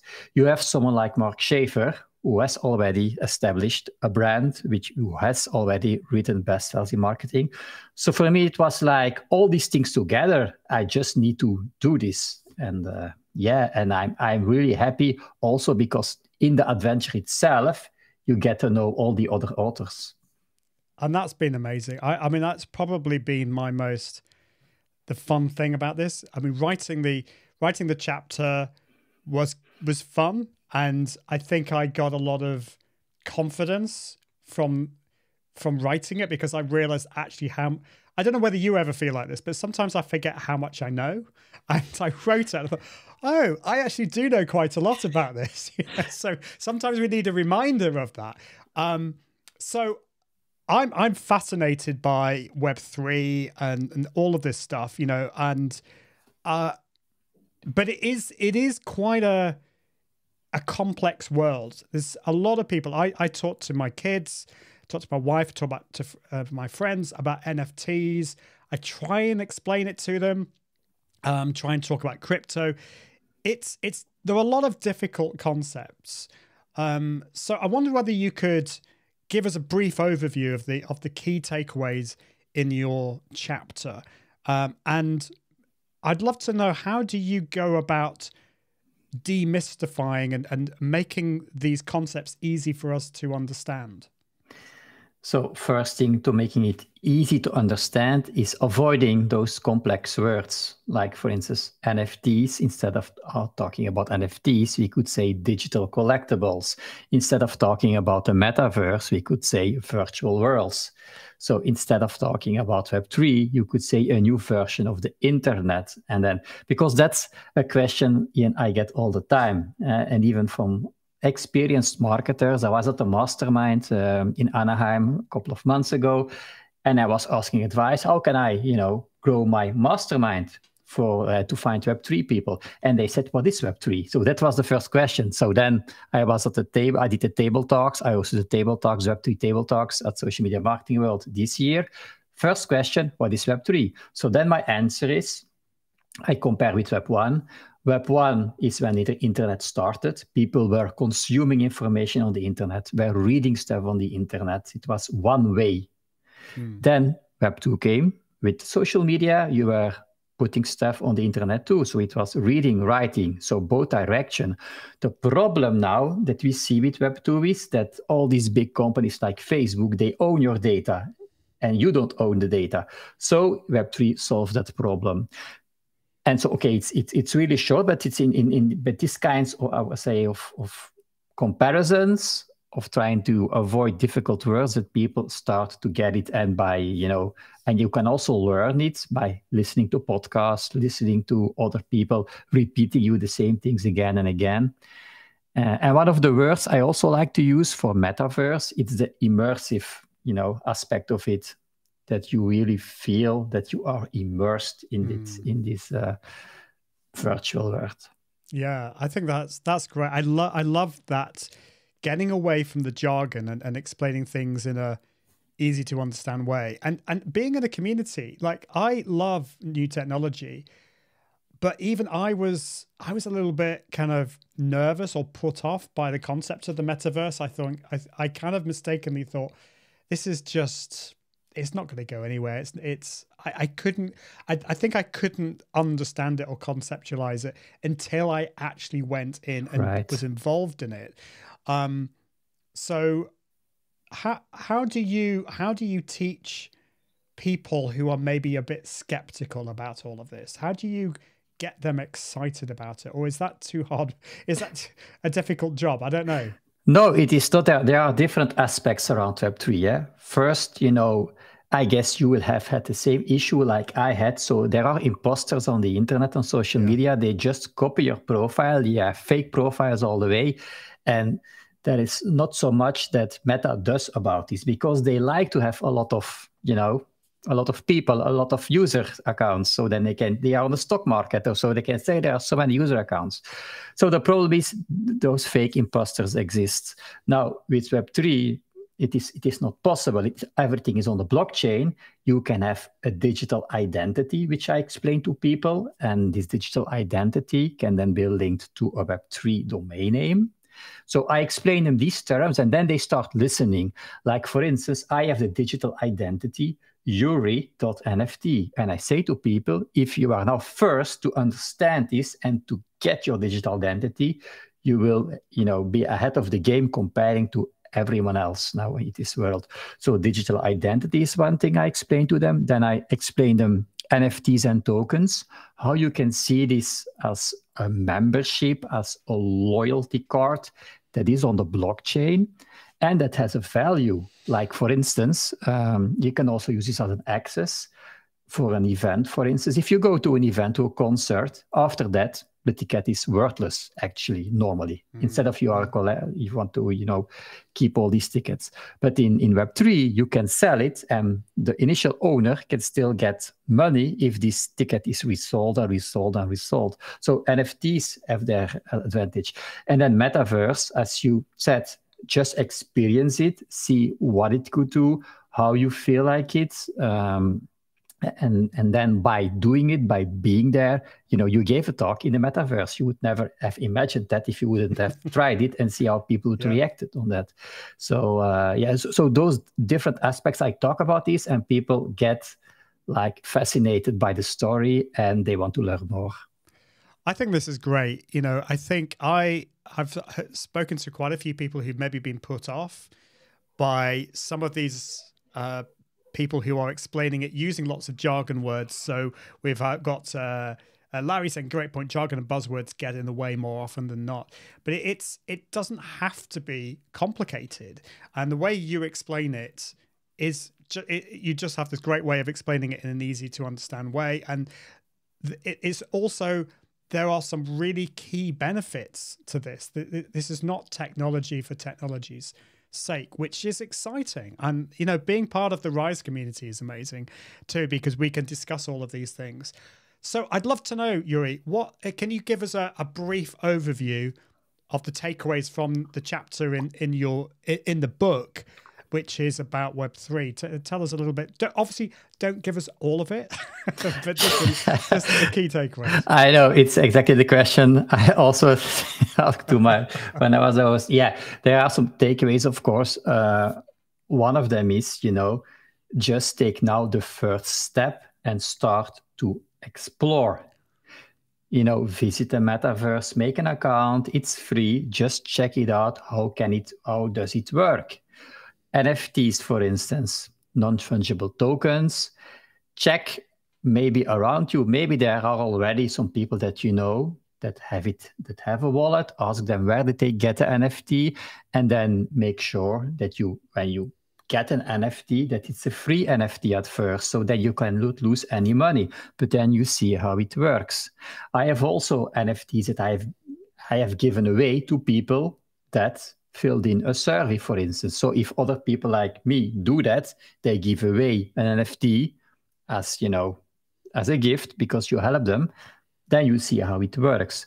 So I would say, check out the metaverse, check out an NFT. How can I get an NFT? How does it work? Create a wallet, because that's for most people the most difficult part. But there are now, I would call them between Web 2 and Web 3 websites that give you the opportunity to get an NFT for free or to buy it with your credit card for a few dollars. And then you create directly a wallet address, because you need to log in with your email address, and you create a wallet address by creating an account. And that way the onboarding is really easy.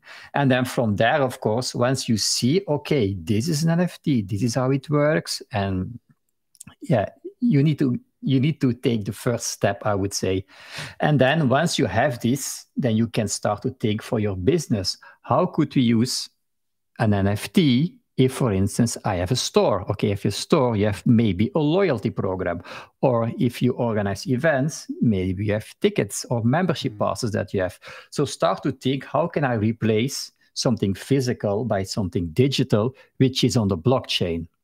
And the blockchain is just there because there cannot be any fraud because it's on a blockchain. So people know it's the real membership card. If I have an NFT, for instance, in the beginning we had an NFT, a token to get access to the Rise community on Discord. If you didn't have the token, you would not be able to get in. So think about real world, I would say applications like access, membership cards, loyalty, and then see how you could use NFT for that.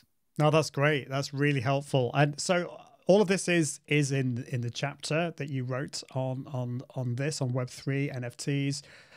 It's not scary at all. It's a great way to get started in this world. And I think the way you explain starting off in a simple way, don't just jump into the deep end. I think sometimes we can listen to some very advanced podcasts that talk about this and get scared off.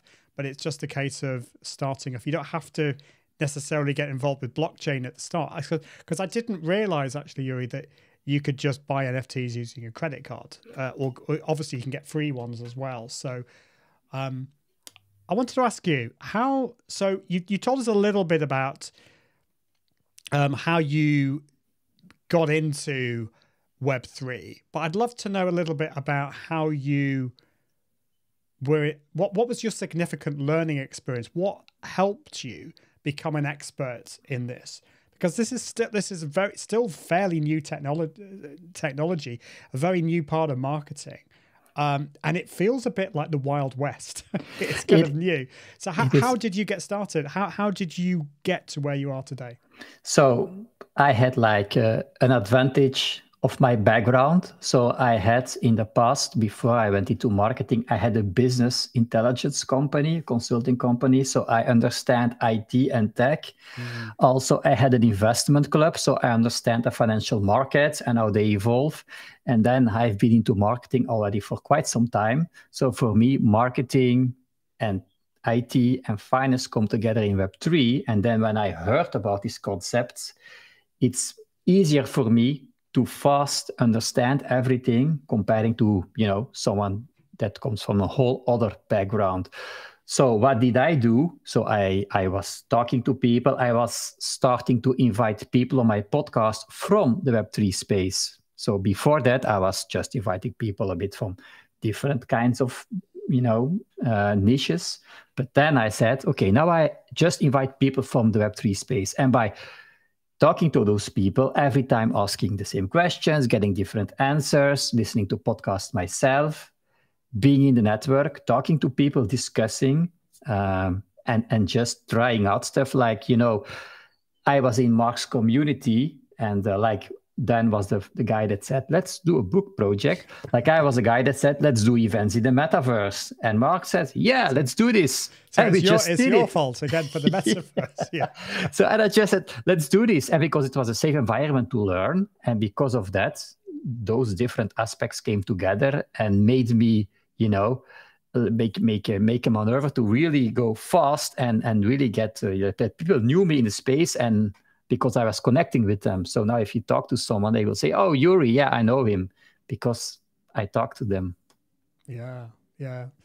Well, so we've got lots of these people to blame, but I wonder what the next thing is going to be, an NFT creation project or something. Fiona says Cowboy Yuri. So yes, it is the Wild West, and you make it much easier to understand Yuri and take away the fear. And I think that's true. There is an element of fear with this. I think you've done a really good job of explaining how we can get started with this. I'd love to hear from you some more ideas on how businesses, and maybe smaller businesses, because I think the bigger businesses like Nike, we've talked about Nike before. Yeah, they've probably got bigger budgets. They've got bigger marketing departments, but can small, medium-sized businesses use Web3, the metaverse, NFTs? I assume the answer is yes, but can you maybe give us some examples on how they can use it? Like I mentioned already, the loyalty card or the membership card, you could do the same thing. You don't call it an NFT, you just call it a digital membership card. If you have, for instance, a small sports center or fitness center, you could do this instead of like a regular membership card. It could be a digital one. The same thing with someone who sells, as a physical store, who sells clothes or whatever. That could also be like an NFT. If you have a restaurant and you want to organize events in your restaurant, you want to start up a networking club, for instance, you're an entrepreneur, then you could use an NFT as a membership card, and also something that's visible on the blockchain that people are proud to share. And you could use the aspect of scarcity, to have people want to get the NFT and show them to their friends, so that they are proud to show it and being ahead of the game, because now they have an NFT, but it's linked to their favorite maybe store in the village where they live or something else. So membership, loyalty are for me the two things that you could use it. Also access to, you can, everything that you organize or that you want to gate, you could use an NFT for this. With an NFT, you could see an NFT actually as a badge where you add a kind of logic to it. So if I have your NFT, Ian, you could add a rule like if then else. For everyone that got the NFT in their wallet, they have access to special course about live streaming on my website. But without the NFT, you don't have the access. If OEF is, it could be like a premium layer or something really special that you limited. And because it's really limited, people can see it. It could make sense.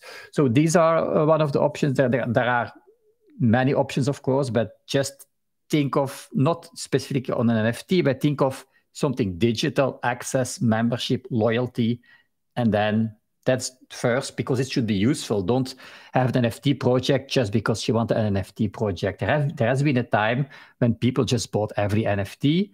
Of course, if you are an artist, for instance, and you can create art, that could be a possibility that you sell something as an NFT, but then the NFT, again, can also be a proof of ownership that you own that specific art.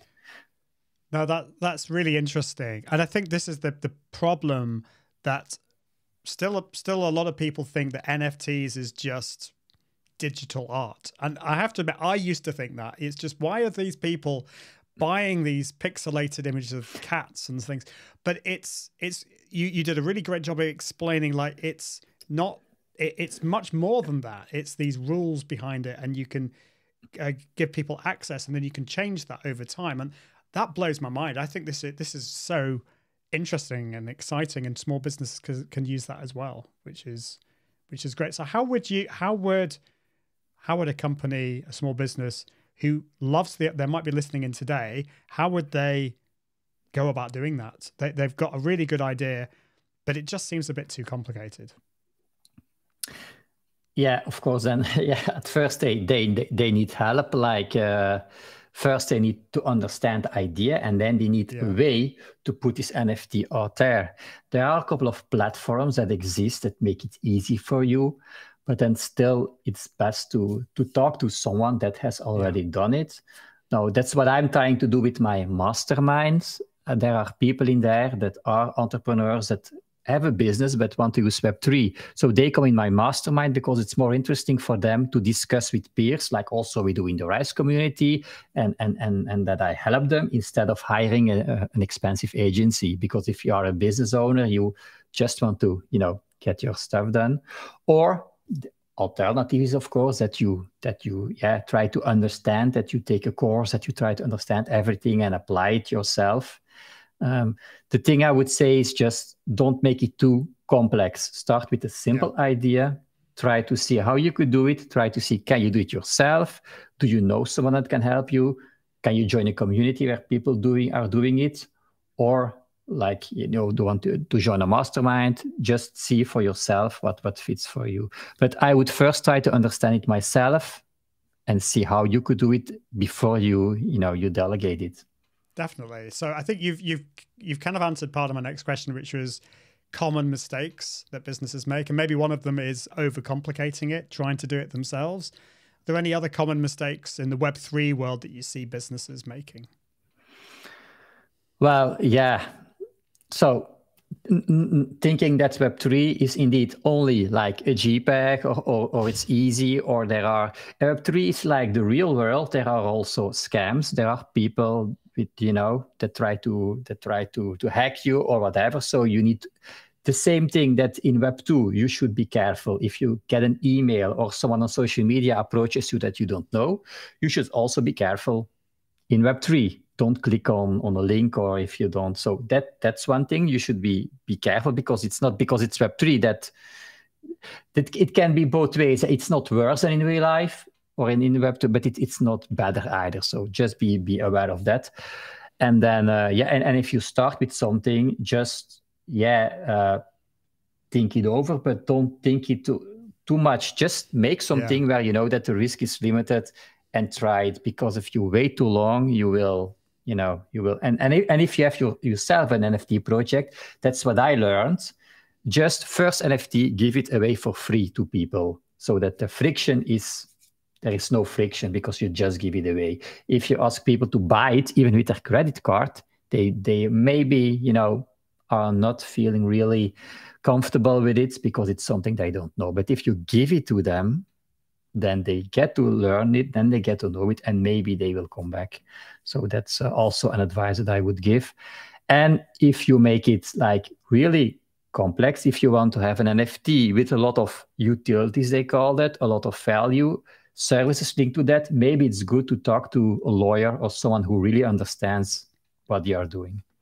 Absolutely. Well, another mistake that you could make is not to buy the book and read Yuri's chapter on Web3. So chapter 31, how to use Web3, NFTs and tokens for your marketing. So definitely check it out.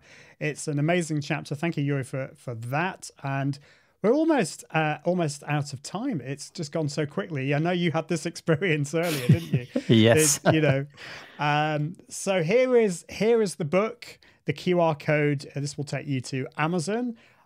We've had quite a few more clicks or QR code scans, which is exciting. So if you've just joined and you don't know what this is about, we have, so Mark Schaefer has put this book together, collaborated with 36 authors. Yuri has written the chapter on Web3. I've written the chapter on live streaming, and we're trying to get through, interview as many of the authors in the book over the 24 hours. So if you scan that book, the most amazing marketing book ever, I should say, it is on special offer on Amazon. The Kindle version is only $2.99, which is a bit of a steal. So that is awesome. Well, thank you, Yuri. It's been great to have you on the show. I probably will be seeing you in Newcastle. Which is you great will. If you will be there, we will see each other. Great. So it'll be great to see you in person. Well, thank you, Yuri. I will put you back in the green room. And thanks. No problem. Well, I can see Scott. Scott Murray is in the green room. He's been very patient waiting for his slot. But just a reminder of the book.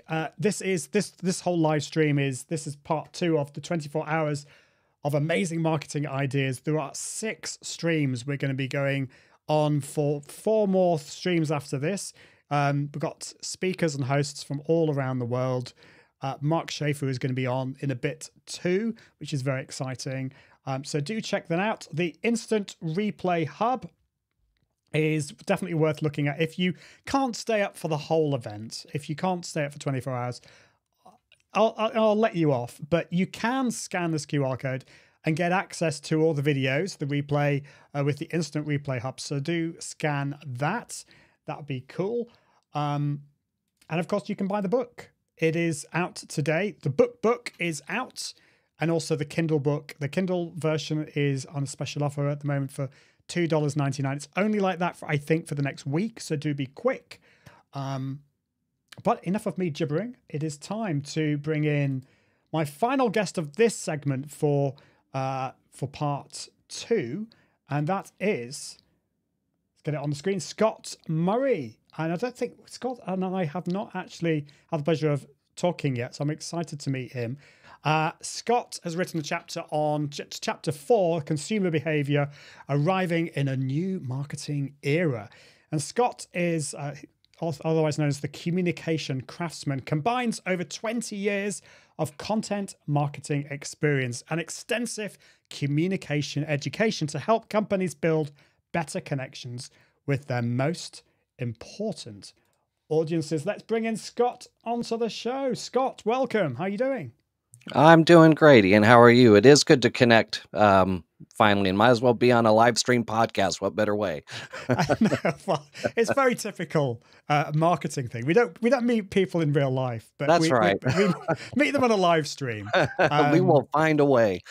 We'll find a way. Well, yeah. Now that we're kind of going out to events again, hopefully, I am coming to the US later this year. I'm going to Boston to be at a conference. But yeah, I miss all the travel and meeting people and the connections. But the Rise community is fantastic, isn't it? Even though we don't always speak face to face, we've got so many conversations going in that community, haven't we? Which is great. So I'd love to know, Scott, how did you get to be involved in this kind of mad project of the book, which is quite a big thing to get involved with? First of all, have you had experience writing books before? Was this your first experience, or and maybe tell us a little about how you got started with it? Yeah, it is my first involvement in working on a book or being published in this way. And it's good timing, because this was right around the time where I was already thinking about looking into that. I had attended some sessions at marketing conferences and things about going the book route. It is something that I still want to do past this. But this was a great first step and a great experience to learn so much. But also, this is that, as you're just pointing out, I mean, it's one thing to have a chance to read a book. Or to write a book. It's a whole nother thing to be able to have the opportunity to collaborate with so many other really insightful people and say that you were a part of something like that. So it's really an honor for me, because I've been in marketing for like like you mentioned, for quite some time. And for, I'd say, just a little bit over the last 10 years, I've been following Mark's great work. So when he launched his personal branding masterclass, that was right around the time I was going out on my own. So I said, well, how would I not want to do that?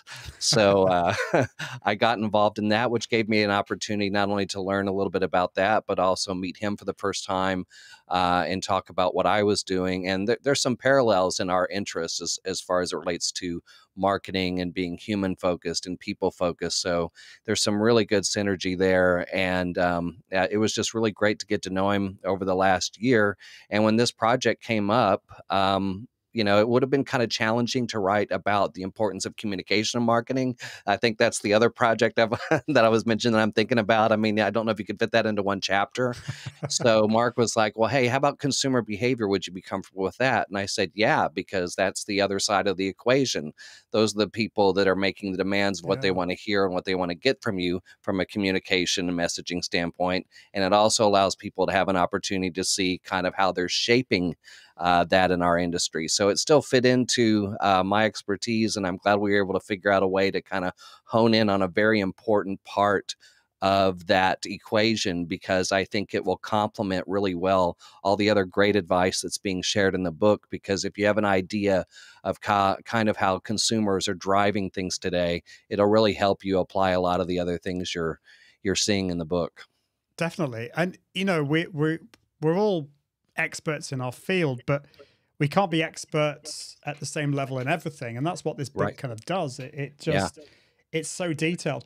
I think part of the problem is, and you kind of alluded to this, is it's really difficult to kind of concentrate all of what we know into just one chapter and 10 points as well. I was also like, it's your experience as well. I think one of the really cool statistics about the book, I think I'm right in saying that if you combine all of our marketing experience, it adds up to like 750 years or something mad. Yeah. So like, I think you've contributed quite a lot to that big number with your 20, is it 20 years, 25 years, whatever it was? Yeah. And what's funny is, so much about what I talk about involves just how things have changed and how things have evolved. And I can say that I've witnessed a lot of that just in the 20 years that I've been doing this. I mean, I was the last person in my college class in 1998 when I was getting my bachelor's in video production that was still doing analog video editing. And then my first couple of jobs were still in print, where we were still writing ads for newspapers and magazines and doing audio advertising in the phone book, and how I've had to kind of evolve what I knew into things like digital marketing, social media, blogging, podcasting, and everything today. So, yeah, I mean, I think that's an example of just how much has changed and how much continues to change. That's the thing; it hasn't slowed down at all. So it's probably sped up quite a bit. Yes, it has. I mean, I suppose you don't really want to have a job in the world of marketing if you like the world to stand still. No. You're not going to be a very happy person. That's a great way to put it. Well, if you've just joined us, or if you've been watching for a while, we'd love to hear from you. Do comment if you've got any questions for Scott or for myself. Do put them in there. Don't be shy. But I'm going to ask Scott. Scott, tell us a little bit more about your chapter. So it's entitled. This is chapter 4. I bought the Kindle version this morning. I've ordered the book. I can't wait. It's going to arrive on Friday. But your chapter 4, Consumer Behavior, Arriving in a New Marketing Era. Can you give us a brief overview of the key takeaways from the chapter? Yeah, I mean, so I was talking about how I've had to evolve and keep tabs on things, and that even includes learning from experts, a lot like the people that we have in this book. And I remember when I was doing some research and doing some coursework, even through Coursera, Northwestern University was putting out these great modules on what's happening in digital marketing. And the key takeaway there, back when I was first getting kind of introduced to these trends, was marketers are no longer in control of what's happening out there. The consumers are now in control of what's happening out there. And part of it, you see that in how they block, ignore things. They can scroll past things. If it doesn't resonate, they move on, go look somewhere else. And the idea is, I kind of opened the chapter with something that I thought Brafton did a great job of explaining, which is kind of breaking it into eras. So they said that, the 80s and 90s, back when marketers could rely on captive audiences and radio and television to just, spam whatever they're telling you or communicate one way to you and just hope that you remember next time you're at the store to go buy something or pick up the phone and call. That was called the marketing era. They literally just called that the marketing era. Ads could do the talking for them. But now they've kind of framed our modern era as the relationship era, because now consumers are in control and they don't want that one-way communication anymore. They want to be involved in the dialogue, and they want proof that you're really in it to serve them. So I think that's a really good place to start when you're developing a marketing strategy today. And I think what the chapter does is it gives you some really good examples of just how consumers are driving that change and how they're kind of gatekeepers into what they're going to engage with, what they're going to listen to, how they're going to respond, but also how they're taking things that we once almost held dear as the rules of marketing. And consumers are like, yeah, forget that, do this instead. And I think it really helps people get a better understanding of just how much they're driving everything in the marketing space, and how as marketers we have to be willing to evolve and engage in ways that they want us to. I think we've heard this before. We hear about humanized messaging and humanized marketing, but I think a good starting point is really getting a chance to look here and see just exactly what that means by some of their behaviors and some of the things that are happening out there. Really fascinating. Yeah. So I suppose for businesses who know they need to change, but maybe are a bit reluctant, part of that shift has to be a mindset shift. I would say, and part of it needs to be education. They need to kind of learn more. But it strikes me that part of it is just the ability to listen to your customers. How is the best way to do that? I mean, in some ways it seems simple, just listen to what your customers are saying, but have you got any thoughts on that, of how different businesses can actually listen to the messages that their audience and their customers are saying? Because how can you change your marketing if you aren't listening to them? I mean, I actually had a chance to talk with Frank and Marcy recently about their chapter on marketing research, and we talked about how that can kind of cross over in ways to engage with your audience through email, social media, especially. I mean, when you think about how many companies are utilizing social media as a rotating billboard to promote, I mean, that's the very thing that, we all see every day, and it's easy to ignore. But once you start seeing people out there finding ways to ask questions, whether it's polls or questions or conversations they're having on social media, there's a lot of ways to get insight there. Developing a more community-focused marketing plan, which Mark talks about in his new book about community marketing and belonging to the brand. There's opportunities there for not only for you to have conversations with your consumers, but they can also have an active role in what's happening with your products and services. I used to work for a company that regularly would hold digital events and live events, and they always had surveys where they were asking people questions about not only what was being shared, but what they were concerned about and things like that. And you can build off of that. I also think it's really important that sales and marketing talk to one another, because I've seen situations where marketing thinks this is what people want and sales says, that's not what we're hearing. So that's also, I think, a really important element of getting to know your consumers. But a big part of marketing sometimes too is just testing different things. And if you're trying to find new ways to engage with them, communicate with them, and you try this and you get a little bit of a response, but you try this and it really, really works, it can really kind of start the foundation for evolving into more of a humanized marketing strategy. But also now suddenly your consumers realize, that you're doing more than just out there selling. Yeah, that's so important. Really, really helpful. So you've obviously had this long career. You told us about what you were, you could with analog video and ads and phone books and all that kind of stuff. And Yeah. now we're in this world, we've just interviewed Yuri talking about Web3 and NFTs and all this kind of stuff. It'd be kind of interesting to go back into a time machine and tell the old you about all of this stuff. And Totally. Totally true. So the question I have is, what is the most impactful experience in the marketing field, do you think, over the last 20 years? And how has that shaped your approach? So it doesn't have to be a new thing. It could be something back 20 years, but what's been maybe the most impactful experience? I think when I got the opportunity in 2007 to come in and completely change all aspects of strategy, messaging, and content for on-air fundraising drives for the Dallas-Fort Worth NPR affiliate, public radio affiliate.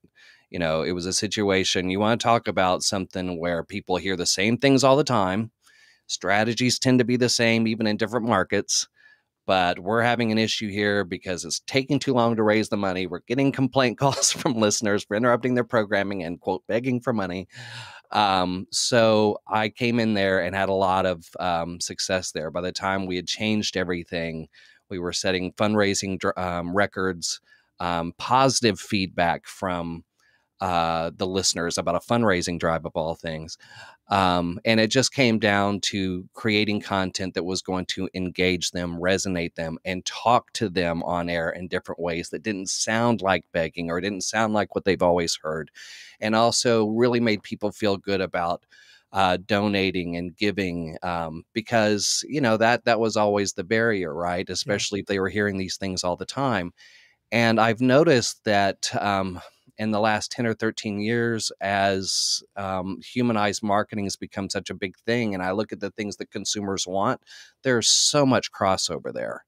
There's barriers on the consumer side too, because they're already skeptical about this. It's probably clickbait, or this is just going to trap me into giving my information, or they're not really going to provide value. They're just trying to get me to buy something, and we have to reframe things and recommunicate things to make them think differently, break down those barriers, generate emotions, make them feel good about not only what they're about to buy or who they're connecting with, but also make them feel good about that purchase or that engagement weeks later. And there's a lot of crossover in the changes that I had to make there that I'm now working with companies on evolving on their content and messaging, just because, very much like, donors are kind of in control whether they give or not. Consumers are in control of what they're going to buy and engage with on the digital marketing front. So it was a really good opportunity because, when you're in the nonprofit space and it's all about donating, there's a lot of emotion and thought that goes into that process. And that's what's going on out there today. So that was a really good primer for what a big part of my career was going to become after that. That's cool.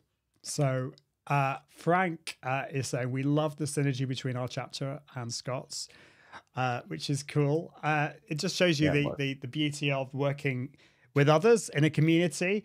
And Sandy, this is interesting because I wanted to follow up question. Sandy says, a humanized marketing experience is important today more than ever. And you know what I'm going to ask you? Everyone's talking about AI, and how does this humanized approach?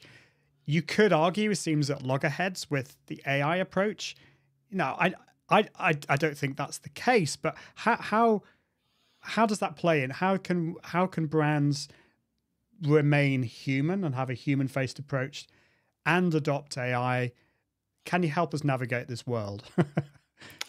Yeah, I think the key with AI is, first off, there's still lots to learn. And I think it's kind of ironic how, as we talk about it in the humanized context, that one of the key things I've been talking about before AI became what it really is today, as far as a hot topic, is not being over reliant on technology to a fault. So it's like, that's why you see so many great experts on LinkedIn saying things like, don't use AI to just write your blog posts or write your web content or do everything for you, while you sit back and say, all right, done. And part of that is because I think, there's a lot that we can still offer that are just unique as human beings. And I think we still have to have that. I think AI can help us kind of frame it, or make us or help us understand how maybe a direction to go or how deep to go. But I still think that brand voice, that proof that we are human and we are wanting to make a human connection with the people we're trying to help, is really important. And I think people are still working on ways for, even when you talk about things like chatbots, to come up with experiences that at least feel, if not human, then a genuine attempt to help somebody else, and not just a trap to route them to a cell. Yeah. And I think that's kind of important in the grand scheme of things. So I think just like automated social media, there's a place for it. You can use it, but an over reliance on it will work against you, and your competition may notice that. And if they're the ones that start to engage more on the human level, getting those people back after you lost them would be very difficult. So I think there has to be a balance. Yeah, I totally agree. It's AI is here to stay. I think it's something that we should be using, but I agree with you on the whole content creation thing. I'm using AI to help me with ideas for blog posts and maybe structure, but I'm not comfortable in getting it to write the whole thing. I just don't think that that's useful. Although, or I don't think that's authentic. I don't think that's being human. But sometimes I will use AI to kind of go over a paragraph and maybe simplify it and come up with ideas. So Sure. maybe that's the way to use AI. And it's obviously something that we have to keep our eyes open and monitor. So that kind of brings me on to the next question, which is how do we as business owners, as marketers, and I think the majority of people watching today live, watching the replay in the future, or reading the book, or listening to the book indeed, are going to be business owners and marketers. How do we stay ahead? Because as you said, marketing is changing. It's changing more rapidly than ever. How do you stay ahead and get ahead of the curve and know what's happening? I have just done everything I can to keep tabs on how quickly things change. I never think that I've figured it all out.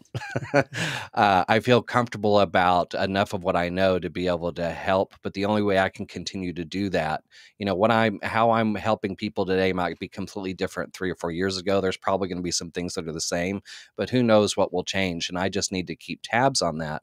But even just in the last few years, I've tried to do a lot more to gain insight that will help me help others. That really is what drives me. Even in the days when I was working at that station, we had a conference every year to learn strategies and things. And then when I would try something the station would work, the first thing I'd want to do is go to that conference and help other stations learn what I figured out to help them out. So, in recent years, I've gotten better about finding more time to read. There's so many good books out there, but there's also really good thought leadership on LinkedIn.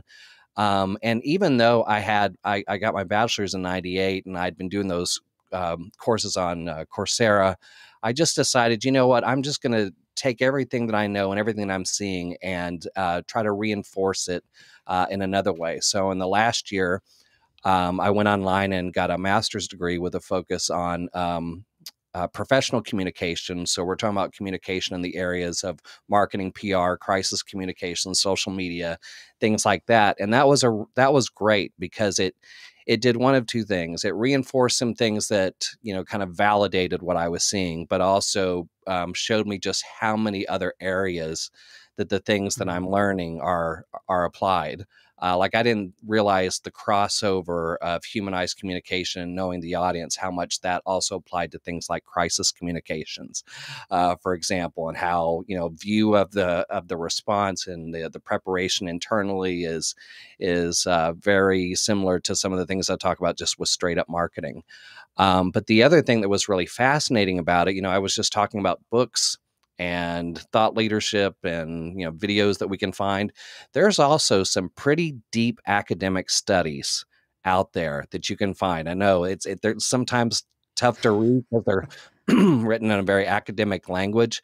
But there's some stuff that's been written in the last few years where people are studying, where these academics are studying these changes about how consumers are wanting brands to communicate with them, what feels like real communication, what feels like real humanity, what they're going to ignore and what they're going to engage with, and really deep specifics on the philosophy behind that and what's happening. I didn't realize those were out there. I thought they were, academic studies were for other academic things, but they're out there. And that really provided a lot of extra depth to my background. And it really helps me provide a lot more specifics and insights when talking with clients and companies about what's happening out there. That's really interesting. You've got me thinking there that I should probably be looking out there, seeking these texts. It sounds a little bit scary. It is at times. But, so Mark is here and says, Mark Schaefer, he says, Rise Community has become my university. It's how I stay on top of things. And I suppose, like, if you are reading one of those academic texts and there's something that you don't understand, it's great to go back to the Rise Community, and someone once said, I don't know who it was, said, if you are the smartest person in the room, you're in the wrong room. And I feel in the Rise Community, I feel like I'm just surrounded by incredibly smart people, and I can learn so much. And I think the other thing I find about the Rise Community, you'd think if I'm around so many smart people, I would feel really, well, stupid, and maybe that there's like, I'm going to ask a silly question, but everyone's really caring and everyone's wanting to learn together, and I think everyone knows that we're all still learning, because I think that's somebody else once said that if once you stop learning, you may as well give up. Yeah. So I think that's really, really helpful. So we're almost out of time, Scott. I just wanted to, for new business owners or new marketers, I suppose I should say, what are the essential skills that you believe are necessary for marketers to succeed in today's wild world? Okay, so I would say when it relates to really making that first step to evolving to be a lot more consumer focused, something I often say is one of the best things you can do is stop thinking like a marketer. That's a great one. And because that doesn't mean stop doing what you do well. It just means that the fundamental definition of marketing has terminology in it like selling and promoting. Yeah, and that can't be really our central focus anymore. That goes back to something that worked during that captive audience one-way communication thing. So now it's really important to get in the shoes of your consumer and start trying to, I would just say, spark something, spark a reaction, spark a relationship, spark engagement. So you can almost be, instead of marketing, you're a sparketer instead of a marketer. And I think that's really a really good place to start, because what ends up happening is we sometimes get we talked about automation. Even people can become automated, and we get stuck in traditional marketing strategies that might have worked well a few years ago that don't work really well now, or rules that we used to follow that consumers are saying we don't care about those rules. And a lot of times, because we get in that marketing mindset, we'll create content sometimes that if we were to go home and see it ourselves as a consumer, we wouldn't engage with in a million years. So I think the important thing is to remember that not only are you a marketer, you're a consumer, and to start thinking more of your behaviors as a consumer, you can really probably start some pretty big changes in the ways that you're going to be able to communicate and resonate with your most vital audiences. And I think that's a really good place to start, because why you ignore things, the barriers you put up when you're looking at advertising. Start there, and then kind of shape that to fit the people in your industry as you get to know them. Love that. And we all love Sparketer. That's great. Sparketer instead of marketer. Love that. Scott says Sandy, and Frank as well saying Sparketer. That's genius. Yeah, it's great. We'd love to say this is why everyone's going to have to get the recordings of this, so you can get that in the hub. I'll share the QR code in a minute, and why you should buy the book as well. So who else? So this is Valentina saying, I feel like I'm growing because of the Rise community in a friendly way. And I think, yeah, that's it. It's friendly. Yeah. You don't feel like there's such a thing as a silly question, because we're all learning together. That's right. Totally. So thank you, Scott. It's been great. I'm just getting up the caption for you for the book to remind us of the chapter that you wrote, chapter 4, Consumer Behavior Arriving in a New Marketing Era. You can get the Kindle book. You can get the book straight away, instantly downloadable. If you go to this QR code, scan it, or just go to Amazon and search for The Most Amazing Marketing Book Ever. The Kindle book is just $2.99, a special deal for the next week. And of course, you can buy the book as well. It's been a fun project, hasn't it, Scott? It's been exciting. It really has. It's been an honor to be a part of it. And like you said, to be a part of a community that is so collaborative and so insightful at the same time, and feels kind of like a family of marketers that are trying to help each other, help others. It doesn't get any better than that. Well, absolutely. Yeah. I mean, it's quite, I actually have to say, I got quite emotional today the other day when Mark said it had, been launched and this big project, and we've all been part of it together. It's been just such a fun, collaborative experience. So thank you for being part of it. Sure. My pleasure. Thank you for the opportunity to come and talk about it with you today. Awesome. Well, thank you, Scott. It's been great to finally meet you. Hopefully we can meet in person someday in the near future. But I will let you go back and get on with the rest of your day. All right. Thank you so much. Bye, everybody. Thank you. Take care. Awesome. Well, we are almost at the end of this part 2. Don't worry, it's carrying on. It is 24 hours after all of exciting marketing experience. There is the Kindle book. You can scan the QR code. I can see a few more scans, which is exciting. But let's look at see who the next guest is. Now, my next guest unfortunately can't be with us in person, but she has recorded a video.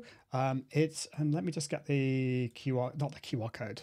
So it's getting towards the end of my brain's starting to go to mush. But it is the wonderful Mandy Edwards, and her chapter 15 is For the Love of Facebook marketing. Now Mandy is the owner of Me Marketing Services, a digital marketing company based in Statesboro, Georgia. A wife, a mum, and 20+ year marketing pro. She loves helping businesses find their place online. Mandy was unable to attend live today, but she has sent a video. So I'm going to play that video for you. But do stay around for just say a few other things at the end. So here's Mandy's video. Hi, I'm Mandy Edwards of Me Marketing Services, and I'm the author of Chapter 15 for the Love of Facebook. I'm very excited to be a part of the Most Amazing Marketing event. I've been working in marketing since the days when people still bought ads in the newspaper and Facebook and social media as we know it didn't even exist. I've spent the last 12 years working with small and medium-sized businesses, helping them find their place online through social media and the web. My heart is truly in serving and helping others, and I love what I do. I commonly joke that I would do it for free, except I have 2 teenage daughters. I've loved being a part of this book project because I've been able to meet so many wonderful people who are thought leaders and experts in their field. Some of them I already knew, but many of them I did not. There is so much experience and knowledge within this group of authors, and that's what really makes this book special. I don't think there's another book out there like it. I wanted to give you a couple of Facebook marketing tips to help you be successful in your Facebook marketing efforts. And I can't wait for you to get your copy of the book to read all of the Facebook tips I wrote. Tip number 1, be yourself. Be authentic. People can spot fakes and sales pitches a mile away, and especially Gen Z. They have been able to spot inauthentic content quicker than really any of us. 2, understand your audience. Discover who they are and create relevant content around them. I commonly talk to clients when we're in the process of discovering who their audience is.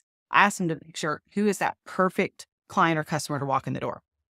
You know, who are they? What are their interests? What are their demographics? There's a lot of assuming, but you have to go through that process to discover who you're going to target and what kind of content you're going to develop for them.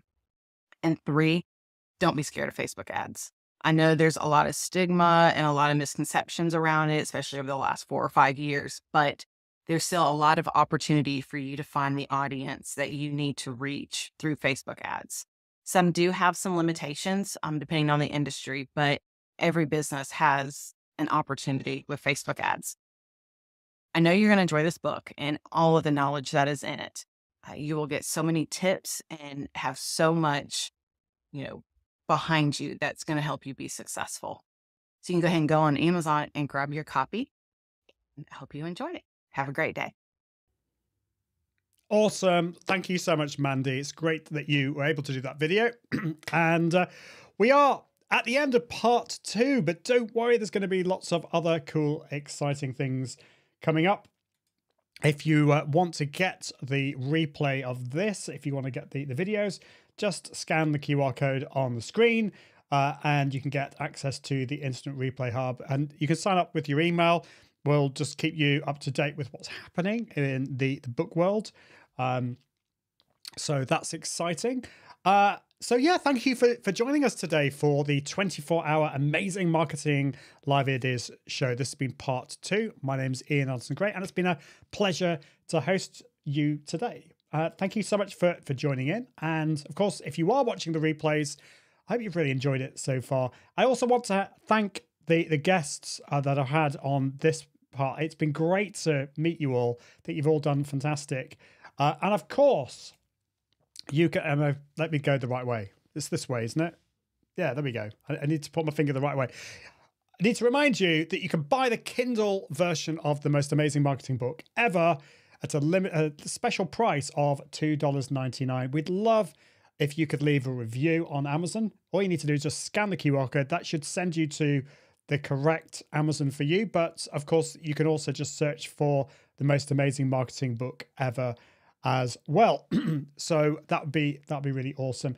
So stay tuned. Oh, by the way, yeah, if you want to find out, if you want the actual link for the hub, it's bit.ly or bit.ly/24 hours amazing marketing. But do stay tuned because next up we've got some more fabulous authors, and we've also got the host of fabulous host, Cami Hoizu, who is absolutely been integral, who's been central at organizing us all with the promotional side of things. So thank you, Cami, for all your amazing work. It's been fantastic. So there we go. Yes. Beyond engagement, is that Valentina? I get confused. It is Valentina. Mandy is dropping great tips, totally.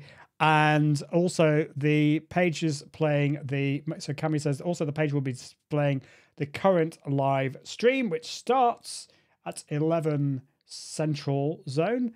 And thank you, Valentina. Thank you. It's been a real pleasure. That is it. So do stay tuned. We'll have the next one coming up, but I will see you very, very soon. Toodaloo.